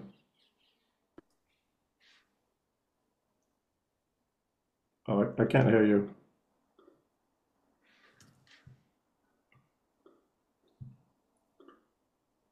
Oh, you're back. Yeah. Dini, are you ready to share again? I'll have to reset it up. Okay. Yeah, we were just talking briefly about if you aren't looking at what you're reading, then you're not reading. Mark made that point. I agree. But with the issue of this too much headings on top or on the bottom, maybe, and this is a very crude mock-up, but maybe they are on the sides, which is kind of part of what we had with this. Maybe that is really, really grayed out, so you have a feel for the other ones. Just for the sake of knowledge, Andrew, if we were to do something like this, where your current thing is nice and big, but everything is shown as columns right and left, is that a massive undertaking or just a huge undertaking? Well, let's see. How would it function? If these are just previews and you still scroll the text. Well, you would. The concern would be rendering because that's a lot of blocks of text, and each document would be a lot more resource intensive. I'm trying to think perhaps we don't show the actual text really small because it's not readable, and make it like abstracted in some way, like a very light gray box that's like the size of the text content. Uh, so you can sort of see how big it's going to be without actually.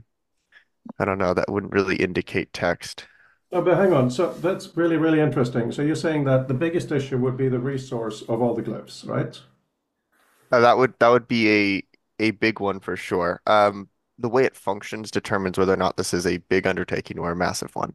Right. If they're just kind of there and you scroll the document like normal, and whenever you're on a new header, it kind of shifts, it would take a lot of work, but it would be, I would say, probably possible. If you want that text to kind of like somehow transform into the reading part, I don't know how that would work. Okay. Would it also be muddy having just a ton of text sticking out from all your documents? Because suddenly you can't have two documents near each other because they both have a bunch of previews sticking out and overlapping. That's a very good point. It would probably only be there if you do if it's in focus. Um, it wouldn't be there all the time for sure. But we could also wrap it, so you only see the next and previous, and then you would have to touch the heading here maybe to get access to a pop-up. I mean, that's one thing I wanted to do in Author for a while. You click on a heading and then all the headings appear, right? Like a little bit of a shortcut. But when you read, it's paginated in the sense of each heading, but within that, it's scrolling. Yeah, Mark. A couple of things. One is in terms of the sort of headings and stuff. I'm conscious that if I'm reading something where I need to be interacting with as well the table of contents in 2D apps, I just tend to do that. I put on as a sidebar. Now, I'm partly saying that because that's the only thing it offers to do that. But in other words, I make sure that if the structure is really that important that essentially I'm hunting and pecking around the document. I'm not using internal links or anything like that. Then that's something that just needs to be displayed. Whether that's part of the current window and a sort of another window that appears alongside it is something that I would leave to the programmers because I don't know what's sort of involved in that. But I think that's worth bearing in mind. The other question I'll put in here, and again, this isn't a question for sort of now, but we haven't mentioned non textual parts of the reading. So images, well, anything that isn't text, tables, Yeah, figures. we haven't even begun to talk about images yet. My sense is, and I'll put this in as a provocation because again, I don't think that's I don't want to derail us in terms of the short-term demos, but I think it'd be very nice to see those appear contextually at the side. The problem at the moment is we don't have sufficient metadata in the document to tell you where one of these side things is pertinent. But I think that would be a really nice thing to move towards. At the moment, I don't know. You could just have the text, and when you come to a non-textual element, show it at the side. Because I just wonder how it's going to render in terms of the reading space.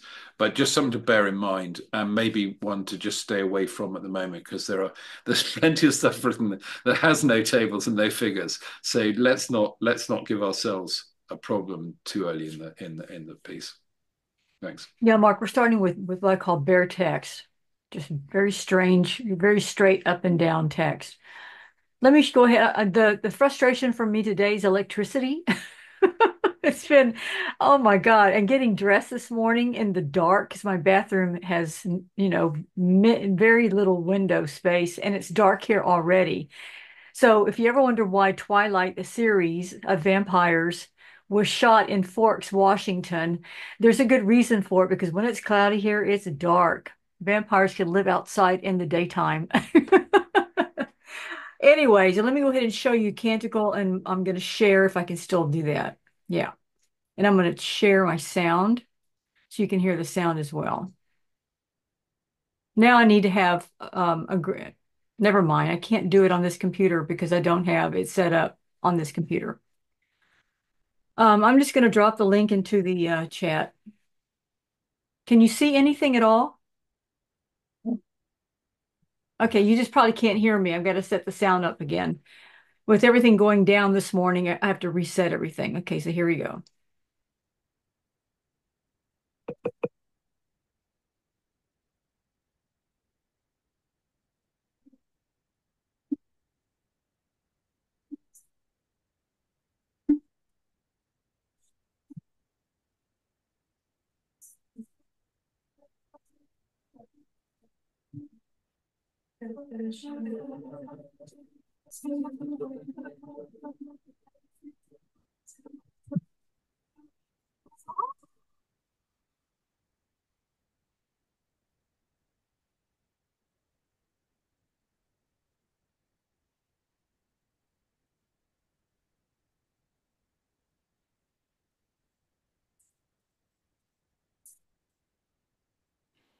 Dini, could you explain how the text and the movement interacts, please? This is in a cave at Brown. Can you hear me? Okay. Can you hear me okay? I've got the sound turned off. Okay, good. This has been filmed in the cave, which is a 4 or 6 wall environment at Brown University, right? A lot of work has come, a lot of experimental VR work has come out of this. As she's moving through the space, her hands are evoking, her body's evoking the text. So I don't know how this particular work has been programmed, but when Noah did screen, his hand was actually causing the text to change. So she's able to evoke this through her body movements. So they're programmed into this space. What I like about the work is the fact that the text is moving around her and is not static. So there's already a precedent for folks in the world thinking about text in a less static way.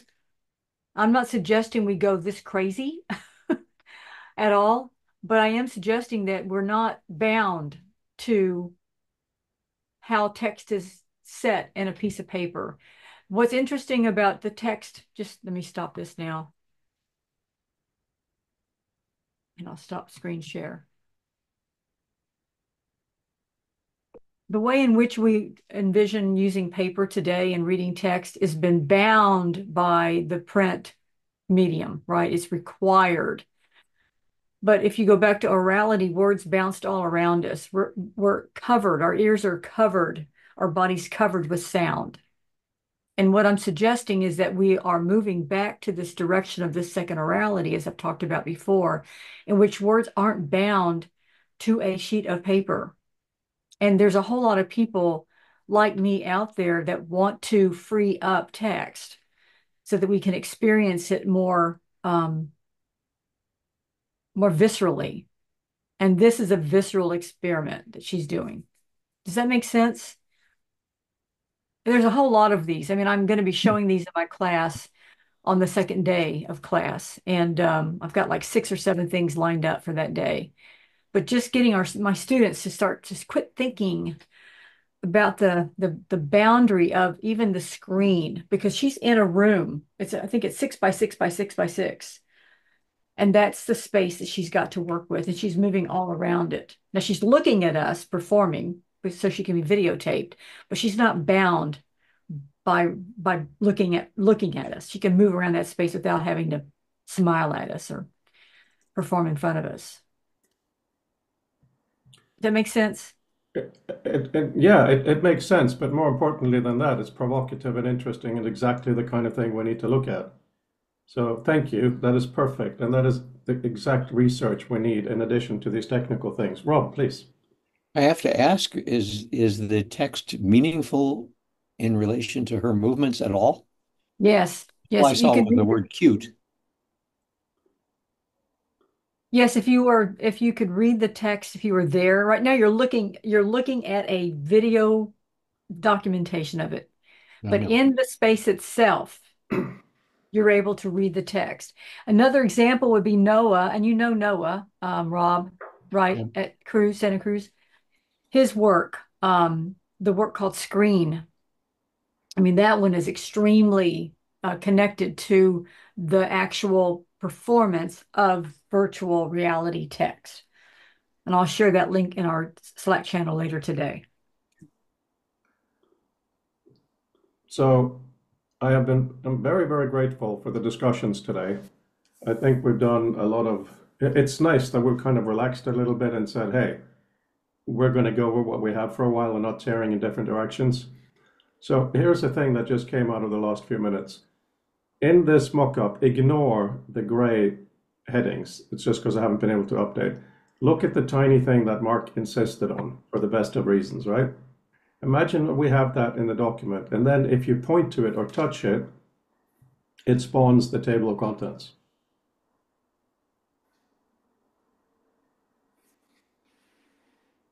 So you can now choose to go up and down or touch the table of contents to jump, but it's only there at the point of touching the where are you in the document thing.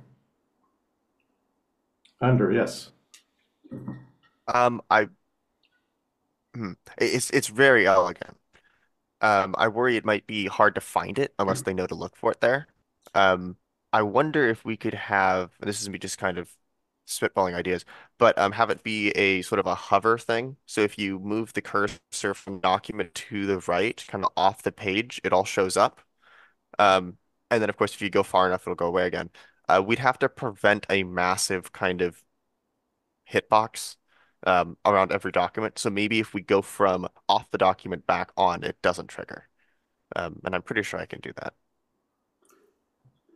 That Yeah, might be an elegant way to pull it out because then they'll find it by accident as well. yeah, that sounds reasonable. I'm just going to copy this across. Edgar, we're in here. We're in on our meetings. I know that no food is allowed, but this, I made it. Oh, you made it. Well, come and say hi to everyone because you're interrupting our important meeting. No, try it, you have to. Okay. You made that? Good job, man. Sorry, we have a white ninja warrior today. If you want to try here. Yeah. Dini, what do you think of this menu thing? Sticky uppy bit. I like the menu off the side like that. I do. It is obviously from here. Mhm. And the thing that I found with, thank you, Edgar. The thing that I found with playing with the menu in Author was that having the menu on the left, which is what I've always done, didn't fit me as a right-handed person. I like to be able to reach across, and then I'm on the right hand to do that. So I'm wondering if this may be an example of where, when we ship in September, we might have it right-left different. Dini, do you think you would prefer to have the menu spawn on the left? I would because I'm left-handed. No, exactly, but is this an example where you feel that matters? I would It think does matter. Yeah, okay. And the other thing, can I mention one more thing? We read left to right, right, in America, in UK, in the West. And so I want the menu to be on the left so I can function on the right. What do you mean function on the right? For me to do anything to that text, I need the menu. I don't want the menu to be before the text so I can function with the text. What do you mean before? The menu is right now on the right-hand side. So for me to manipulate that text or click on any of those links, I have to go to the right to do it. If I had it on the left, then I can just go up and down as I want and change that text. So this is what you would want then, obviously, right? Yes. Yeah, Yes. okay. So for exactly the same reason. Okay. Yeah, that makes sense. Yeah, But I like that. I also want profile instead of, I mean, I don't want profile, I want more of the horizontal. It doesn't make sense to have profile in a horizontal space that we're in.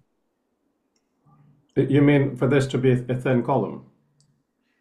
Well, I like that single column, but what I'm saying, we're in an 8.5 by 11 environment. We don't need that anymore. No, but that's why we definitely want to be able to change the vertical sizing. But one thing it seems is that once you get over a certain amount of words in width, it becomes harder for people to read. When authoring, it's different because when authoring, you're kind of editing and you need to see a different context. But obviously, this is too small text. But okay, so it's, yeah, Mark, sorry. No, I was just going to say I liked it. Funny enough, my immediate sort of reaction to having it the right was, although as the other left-handed representative in the room or another one, was that actually because it wasn't at my start at the left sort of sense of passing the text, it was slightly less intrusive. But I don't mind. I actually think this is taking Dini's point about, yes, I probably would be moving my left hand across to point at the right. So having it as a sort of part of the configuration working off the dominant hand wouldn't worry me. I mean, the main thing is I like the overall idea of the interaction. So basically, you get this in contextually when you need it.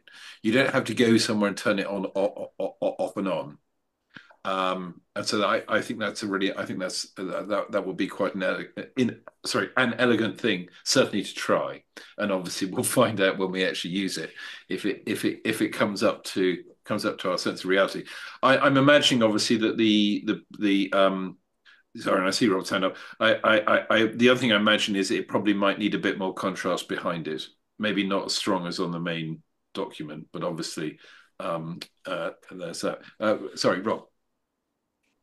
I'm just wondering, well, first of all, I think that being right-handed, I like it on the right because my eye tends to look toward that direction and I'm not crossing over the document to get to the left. I used to think a lot about writing right to left and writing left to right. You try and write Arabic.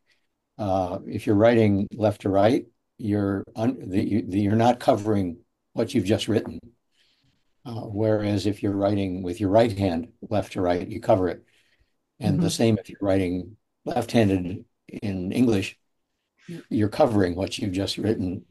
Now, we're not writing with our hands anymore, so that's kind of moot. But the habit lingers on, and I like the idea of having the table of contents on the right for me. And I imagine that that's a hand-dominant thing, and I think it should be thought out. What's interesting, Rob, is when I was learning to write left-handed, right? People were trying to make me write right-handed, right? The nuns were especially interested in me learning to write right-handed. And what I was trying to avoid is writing like this, like a lot of left-handed people. Yeah. And so my mother forced me to learn how to write like this with my left hand, and she screamed at the nuns about the right-handed thing. So I don't do what a lot of left-handed people do, which is cover their text with their hands as they're writing. Yeah, I've seen that. The other question I had was if that little mark that highlights that brings up the table of contents, does that show you where you are in the document? Yes. In other words, would it move up and down? Yes. To give you a sense of, yeah, now we're in number 3.3. Yes, exactly. Because I think that could be very useful. If you want to go and click on one of the table of contents entries and you leave the little gadget, do you have a delay before it disappears, or So do you have to click it to get it to go away? The notion is that this little nick in the paper, this little tear in the paper, will always show you, it'll always be there and always show you where you are in the paper. So if I now click on 2.4 hypertext as literature, the main document will go there and this would jump up to that. Okay. That seems good. If you leave the gadget, the widget, and you go to the table of contents to select something, does the table of contents stay there? It's stuck to this. It again to get it to go away, or is there a delay while you select something from the table of contents to jump to? That's a really good question, and that's something I'm experimenting with Author right now. I suggest it goes away because when you have it there, you really have time to browse it and decide where you want to go. Otherwise, it becomes a sticky outer bit all the time. But that is definitely for experimentation. It makes sense, I think, to let it go away because if the focus, whether you're using a pointer or eye tracking or something, maybe harder with the eye tracking, but if your focus is on the table of contents, it might be a reasonable assumption that you either want to do something with it or you're just essentially holding to read it or scroll it or do something. Once you've moved off, if it goes away, bear in mind it's still there. You come back on again. So I think it's one of those things that once discovered, it wouldn't be scary if it went away because you could just bring it back. And therefore, if you need to see it for a longer thing, you just need to ensure that you're signaling by your focus to the environment that that's actually the thing that is your point of focus at the moment. But you need some time to make the selection. Oh yeah, but it'll be there once you point to this. Until you either tap on one item or you tap back on the document, it'll stay. Okay. Yeah. Andrew, since there seems to be okayness around this, is this something that's within scope relatively early-ish? It well, by relatively earliest, do you mean Tuesday? Because this would definitely be like something I can do. I like this. I don't know if I can get it Tuesday. Because like I said, all of this restructuring is based on like a lot of sort of assumptions we've already made that are now not being made. Totally fine. That's how design works. Um, but I really only have 2 days to work on this. So getting all of this done in 2 days is very difficult. Let's go back. I can get Can we some go? done. I'll do my best. Can we go back and talk about what I suggested? And that is, you and I work out a schedule for now that we know where we're headed, right? This is where we're headed. Can you and I work out a schedule that says within the next week I can do this, the next week I can do this, and the next week I can do that. And that's under the proviso we don't make any significant changes again, that this is our roadmap now. Thank you, Froda. And that we can come back at the end of the day today, Andrew, with a schedule. Does that make sense to Sure, everybody? we can. It would be a lot of assumptions. I'd be guessing a lot about how long it would take for me to do Of things. course, of course. So if you're fine with like a rough deadline of like, I think I could have this done by then sure. I think, Andrew, you have proven to us, as you already had to Dini, that you don't mess around. So if you make an assumption and it's wrong, it's not because you're either stupid or not caring. It's because of the realities of software development. So I wouldn't worry about that at all. Mark. Yeah, and I think the other thing is, I mean, one thing I know you're very good at, Fred, is these mock-ups, and I don't think we should be too shy about using some static things, saying this is what we're doing, because I think a really interesting part of the process is actually explaining to people this is actually a lot more complicated than is probably imagined. I mean, just take the point about Tricotext earlier, and that may be a temporary constraint because that bit of technology will be done better by something else. But in other words, what we're not just doing is, as we said, we're not just showing bits of paper in space. And it turns out it's complicated in ways we don't understand. So I don't think some of the static things to show people in the context of a demo should be taken as any way as sort of showing that we haven't made progress. It's just that it takes time to build. And even then, some of the things we turn out, as we found on the way, turn out to be not quite what we expected. So I think, we can have a bit of mix and match at this early stage. Yeah, absolutely. So now I have very specific questions for you guys. First of all, when you do the Dini thing of selecting text and tearing it off and having it somewhere else in the space, which is absolutely crucial, shall we call it focus or lift or something else?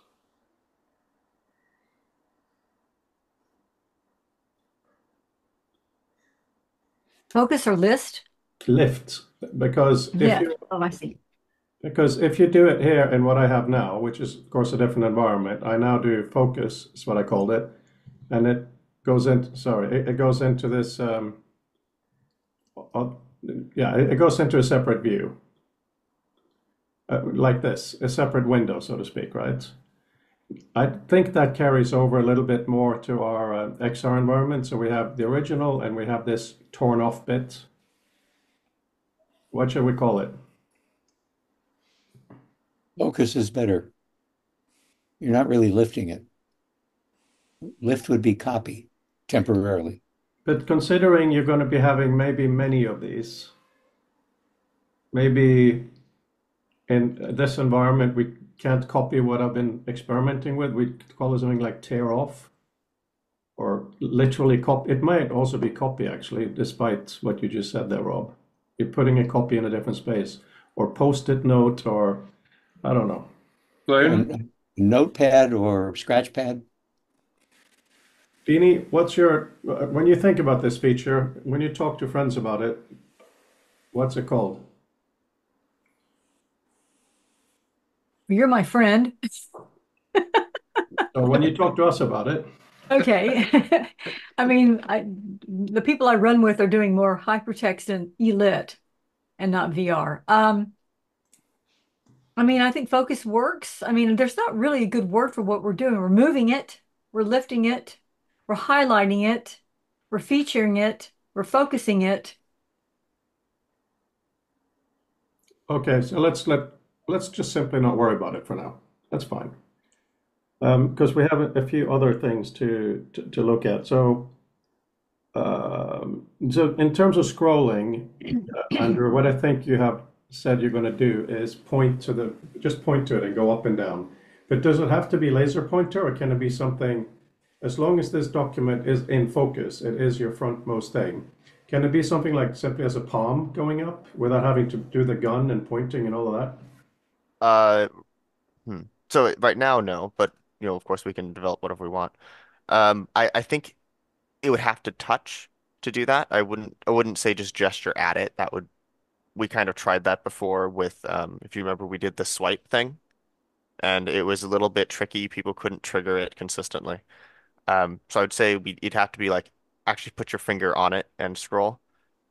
Um, but that comes with some concerns.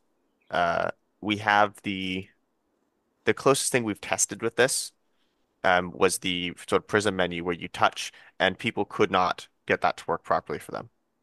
Um, and the reason why the touch works so well in the Quest is because they have the hands, they feel physical. If you notice when you touch things, the hand kind of gets stuck on it, and you can push your hand through, but the visual hand gets stuck, and it gives a sense of physicality to things. Um, we don't have anything like that set up for ours. Right. Um, so I would put it on stretch goal. I'd say for now it'll just be the pointer because that works at any distance, and we can consider looking into that other stuff once we get all of the other important things done. That would be my take on it.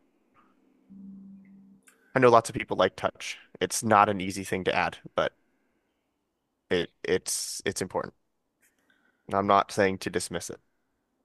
No, no, no. Can Is we talk about, yeah, make a suggestion? We only have just like, I mean, Andrew and I have got to be gone very soon, and we got next steps, Yeah. and we have things that we have to get done by Tuesday. Can you list for us what you want, and then Andrew can respond with what he can deliver? What do you Okay. want for Tuesday, and what can Andrew do, and then we can leave. Yeah. No, I agree. Okay. You can see my screen, right? Yep. Yeah. Okay. So I'm going to say things, and if somebody disagrees, tell me. This spawns too high up. I want it lower down.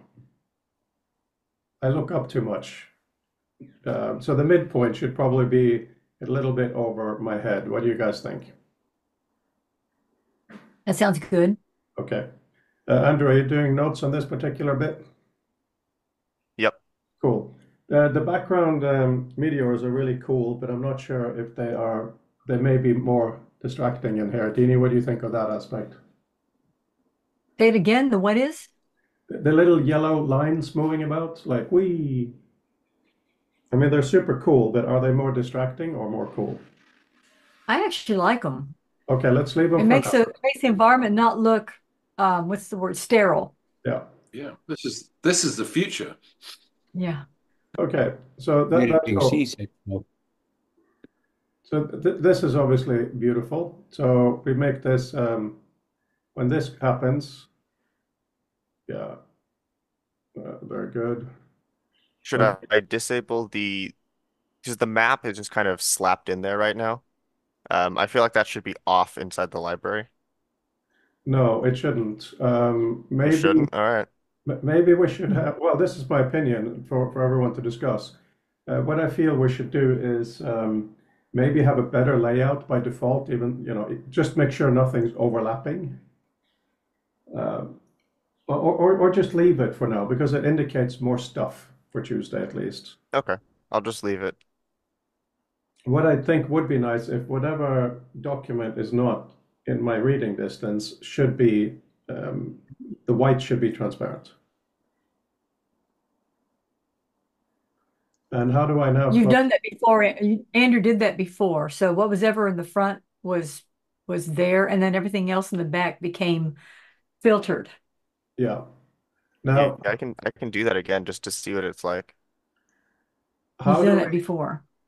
how do we, hang on. I don't know if it would look very nice. How can I focus? Well, it's for now, it's just a retesting of layering, and it's kind of a provocative new thing. So when someone looks at it, they will at least understand we're doing something different. How do I close? Because we don't have the X anymore. Yeah, are you on an old version? The X should be, yeah, actually top right corner, but it's not there. So you must be on an old version. Oh, really? Okay. Well, Yeah. that's not what we want. Um,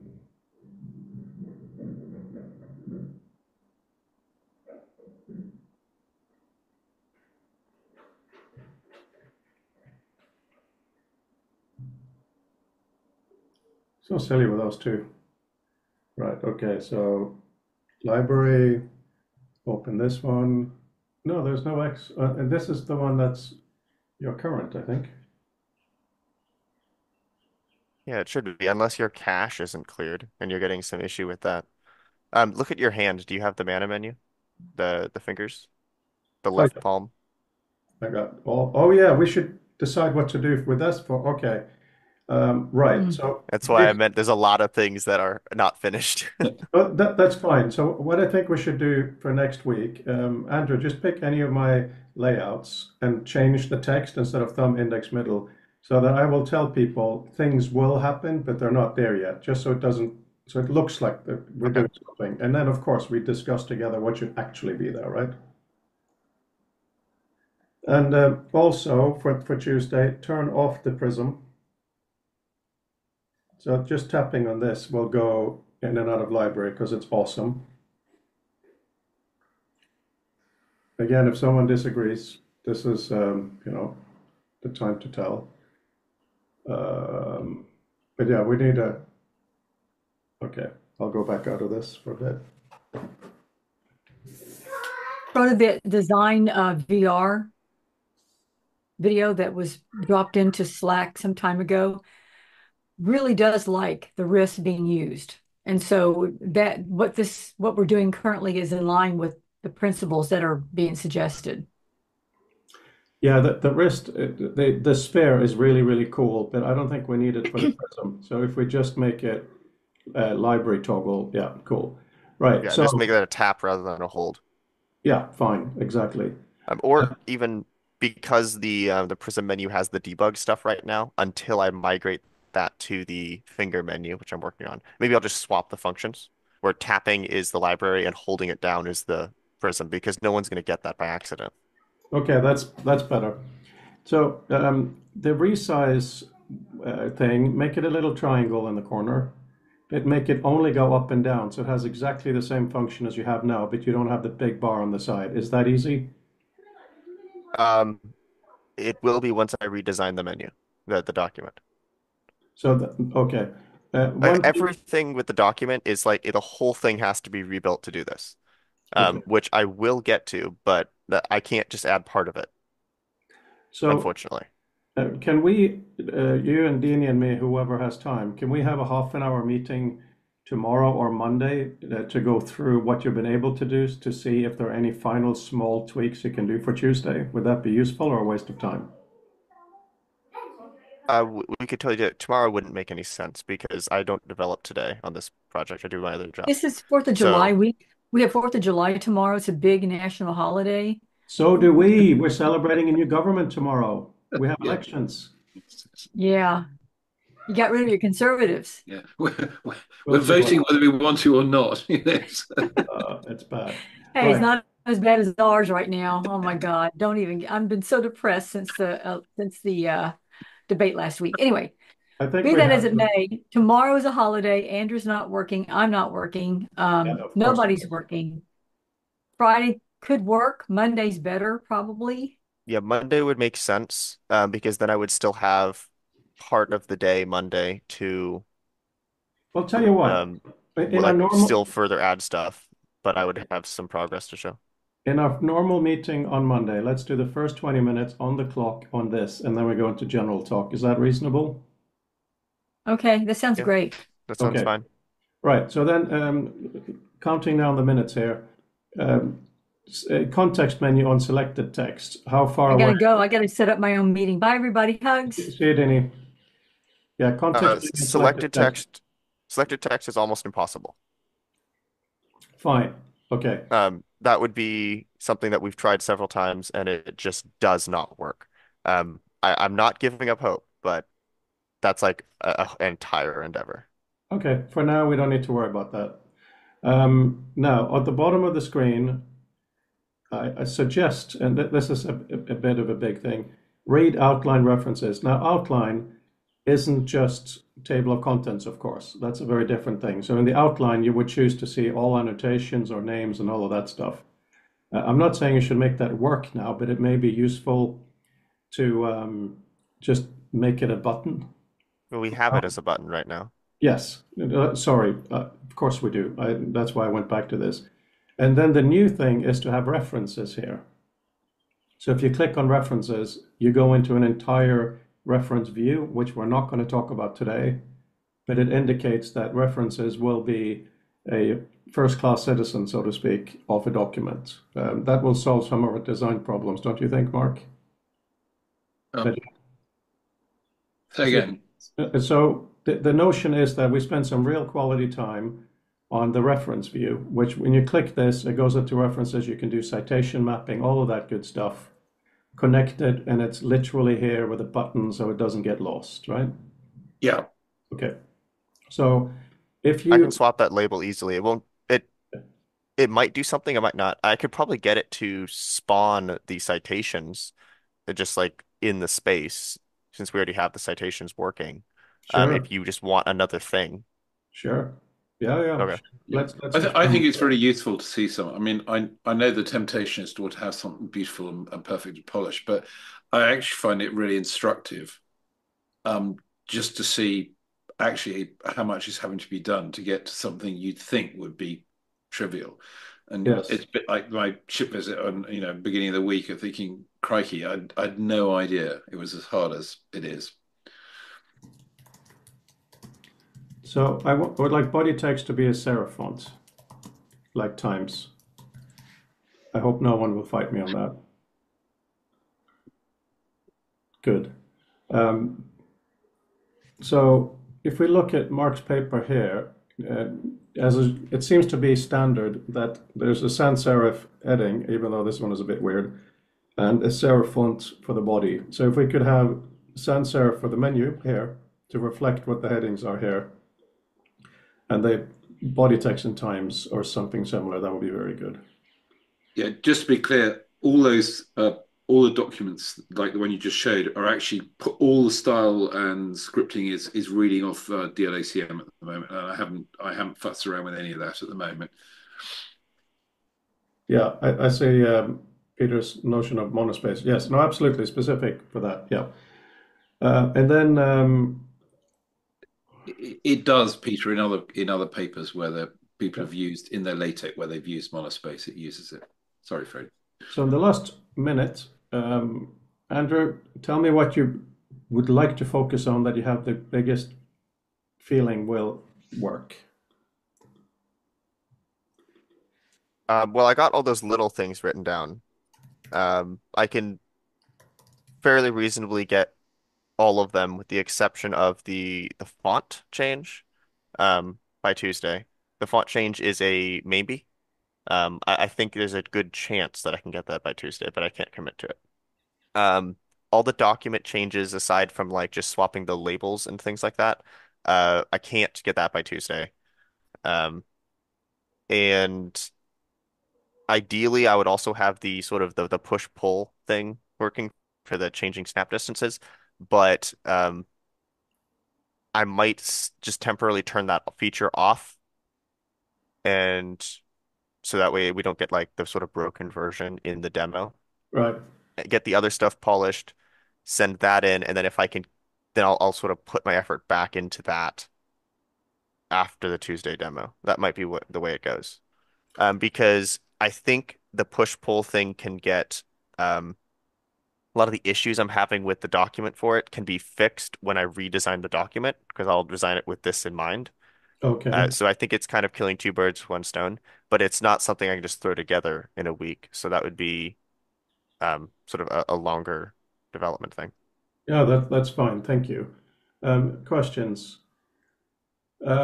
What I would like is for the design of the document reading view to get as close to this as possible, meaning if you can remove any black outlines, Yeah, just if it's just turning stuff off, I can do that. Functionally, it won't change, unfortunately, and no, no, the drag bar is still going to be on the left. yeah, yeah, okay. Unfortunately, but there we go. That's reality. So I'm just going to go back into this to just okay. I need to share this with you guys. No, not home cinema. Okay, here we go. One question that we should consider if we're moving the menu bar from the left to the bottom, are we also moving that sliding bar for the citations, or we don't know what the citations are going to look like? I guess they're kind of a work in progress thing because it doesn't really make sense to put those on the bottom. They're really tall, so and having the drag handle in different spots depending on what you're looking at kind of doesn't make sense either. Just something to keep in mind for long term. We can't answer it now because I have to go. Okay, I have no idea what you're talking about, but cool. Right, okay, yeah, just remove the the gray bars around, and can you make the scroll arrows just white so they disappear? So we just do. So we yeah. Anyway, I'll see you on Monday. Look forward to that. Yeah. Happy 4th of July. Yes, happy Independence Day from us. Yes. Very quickly, Fred. Yes, Who are you demoing to on Tuesday? you, I hope. Well, I was going to say I can probably make it across. I'm looking at cast at the diary, but what was is this showing some folk in Wace or? No, no, it's all the faculty of the university. Oh, cool. Okay. Yeah. It's a big deal, and I I'll could go have. around. I'll go around with the offertory plate then, doing the silent collection. Yeah. Hang on, I just got some awful spam there. They're really fishing, these spammy people. I think that was useful. I think we need to. Oh, yeah. So I didn't see him leave. I think it's good to alternate between polishing what we have and thinking further. So yeah, that was good. Yeah. No. I honestly, I actually think that the the sort of design once we got into it, I think the thing I took away from the today, fun enough, was that the until explained that the accordion bit wasn't self-evident, which is not a critique of the design. It's more that it's just a thing of signaling.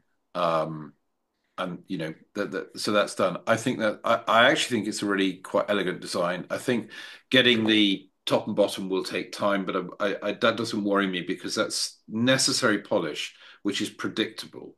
But you can get the general outline of what it does. I really liked your idea of a sort of movable nick, which gives us back essentially some of the scroll bar bits we otherwise need, and we don't need a bloody scroll bar, but we've got something that's proxy. I think the stepping out method of triggering the TOC looks really good. Obviously, Dell will be in the detail in terms of doing it, but I think that makes sense. And as Andrew said, and we can work out sort of how we deal with the references. I must say my own exploration in the sort of last week has been what an insight it has been sort of forcing myself to get down into the how the sort of HTML stuff works, because not all of it is good. um, but I think it's really interesting in terms of thinking about what we might be able to do. A really interesting thing is if you look at my 2022 paper, which we have in HTML and we have as a PDF. One of the things I was thinking when I looked at the HTML, I thought, well, why do I need to now sort of signal things? Because in the HTML, the pictures are put where I put them in the original text. It's only when it's compiled as LaTeX and it does its print packing do all the pictures end up on a different page. So the need to do some of the contingent display is perhaps less pressing than I thought. And anyway, it's not our immediate thing, but that was interesting. But I found some real telltale stuff that, without being challenged, about the coding. But for instance, every time they go through a heading, they just start a new section.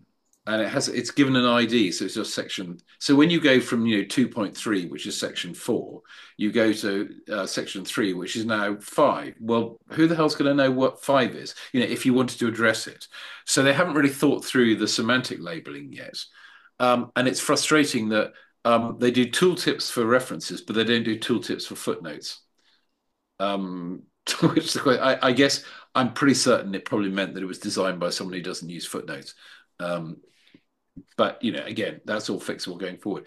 Begs the question, two things you might know. Well, one is somebody was asking, in what form is the data held in DLACM? And I have no idea.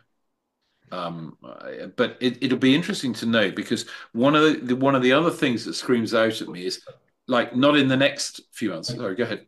I can tell you, they have XML spreadsheets for all of them. But that's basically as far as I've been told when I talk. Yeah, it's sort of thinking about that.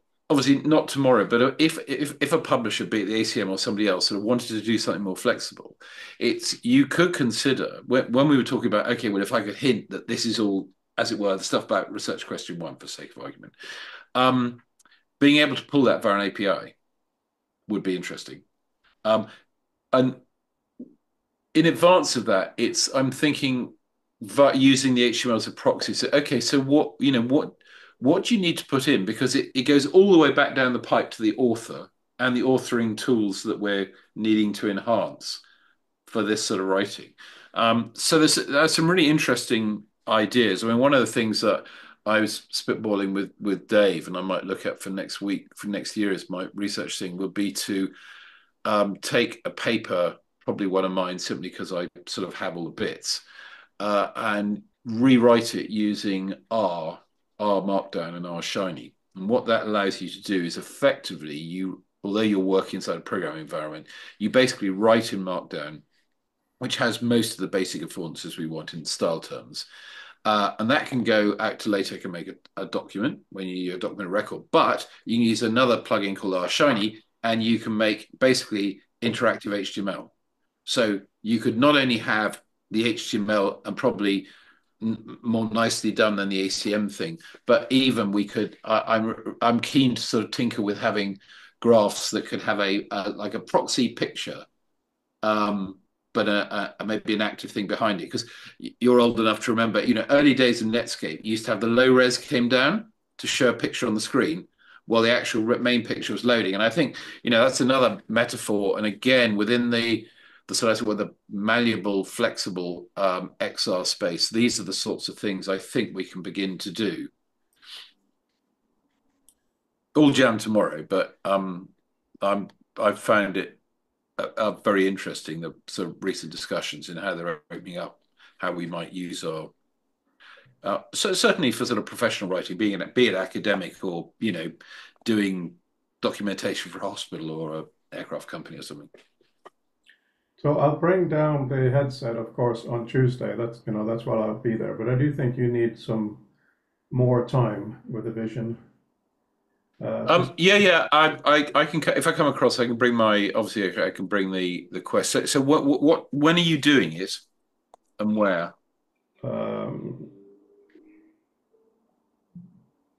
It's a good question. I'm just Well, I going. don't need to know the second, but if you let me know No, sort of roughly what time of it's day. totally fine. It's going to be um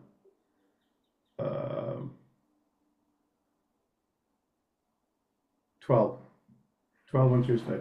As in, I need to be there at 12. I think it starts at 1. What is going on with this update here? I've had this really difficult bug. Yeah. Did you? I'll see if they managed to fix it. They didn't even tell me. Did you do the Encounter Dinosaur? You weren't here, were you, in the house with this dog? No, no, no. It's a shame. Okay, because okay, I'll show you this then. This is relevant to what we're talking about. So if I go to Space Vision, come on. Yeah, here it is. Yeah, it is clearly 3D. It's really cool. I can. Yeah, yeah. Oh, what's happening over there? Okay, launch.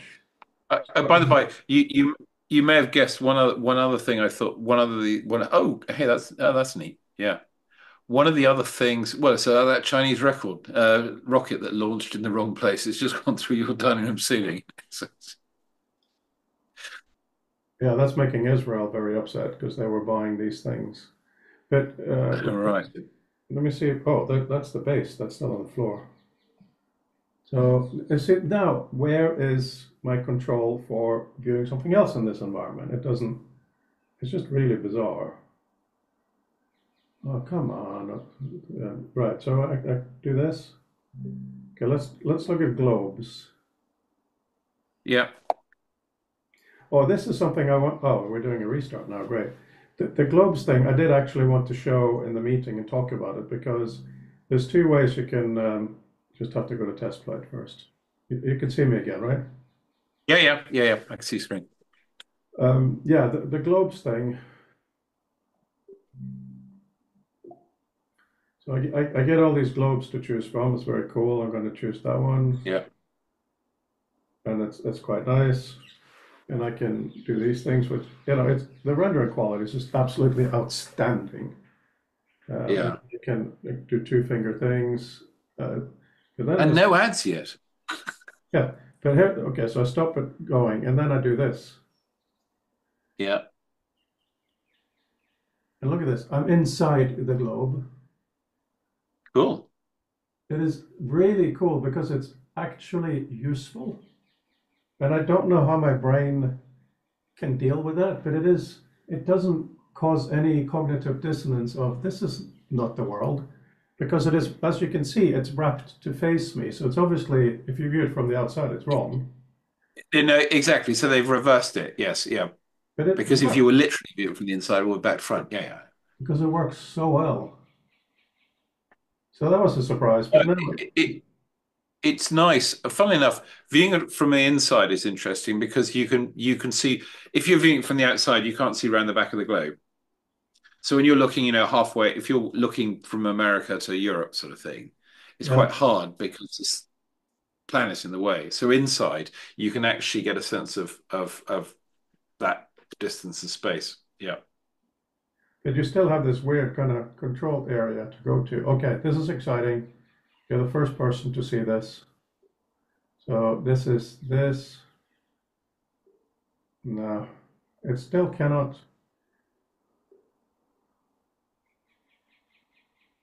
See, So this is all through in XR. yeah. Yeah.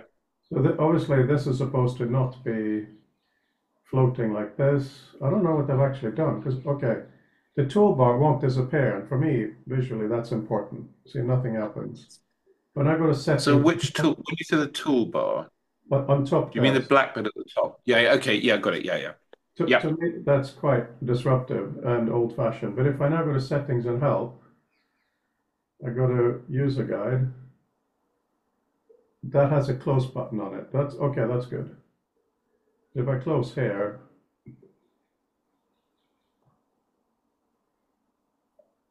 yeah. I mean, one thing that is nice now, I can actually do this. So let me just close these other things. So if I'm now writing in the desert, this is not so bad. Yeah. I guess I can have it back in the App Store. The problem is we have the document format here doesn't is not fully compatible with. Hang on. Understood. Quick question. The movement that I'm seeing is presumably because I'm outside the environment. So it's tracking essentially your head. So you're not seeing the apparent sort of jerking around that. It's not impossible to watch or anything, but that's presumably not seen by you because that's effectively the environment adjusting to you. Exactly right. And that's why I wanted to have a camera inside what. Hang on, I'm just going to jump to metadata. Boom. So that works. That's why I wanted to have a camera inside what Andrew's building. So if someone sees it from the outside, they don't get all this person's head noise. I couldn't agree more because I actually think that we're at such an early stage that almost being able to show somebody before they look, this is roughly what you're going to see when it arrives, I think would help a lot to get over the thing where somebody puts it on immediately. They've got a whole host of questions. And the moment of wonder is lost because they're sort of saying, what's that button for? Or how do I do this? But being able to say, look, you'll see this, you'll see something shown in front of you. And so when they put it on, that's actually what they see. I think could be quite useful until more people are used to the environment. But you're absolutely right. Having something where you can film from inside so you don't get this apparent camera movement would be useful. I assume that's not possible at the moment. No, by the way, this is the new environment with the O2, with the version 2. Isn't that amazing? Cool. It's Bora on a beach. Yeah, I mean, and it makes a valid point that if that's what you still want at the moment. So the whole thing of sitting on the mountains or reading the book, it absolutely delivers on that. Yeah. When you want it. So the great thing is I see none of these things as being fixed. I think what I'm learning is it's contextual and not in a bad way. So by the way, before I forget, you may have guessed, but another part of my impetus of finally knuckling down to do this rebuilding of 7 hypertexts in the ACM HTML is because it's got a ton of references into the corpus. I thought it might be useful for Adam to play with, even if just on his own. But because my long-term view is something interesting will come out of it. Yeah. I just realized I got to go down to dinner. Yeah, sure. Anyway, great. Well, thanks for today. I will bear Tuesday in mind. I don't think I should be able to come over. Yeah, absolutely. Hope you will. I'm going to have this sent for review now. It's good enough. It still hasn't fixed the final thing, but there you go. Okay, I will update this and have it very mangled by AI. Actually, the last few have been pretty good. Right, anyway, see you on Tuesday and talk to you on Monday. Bye.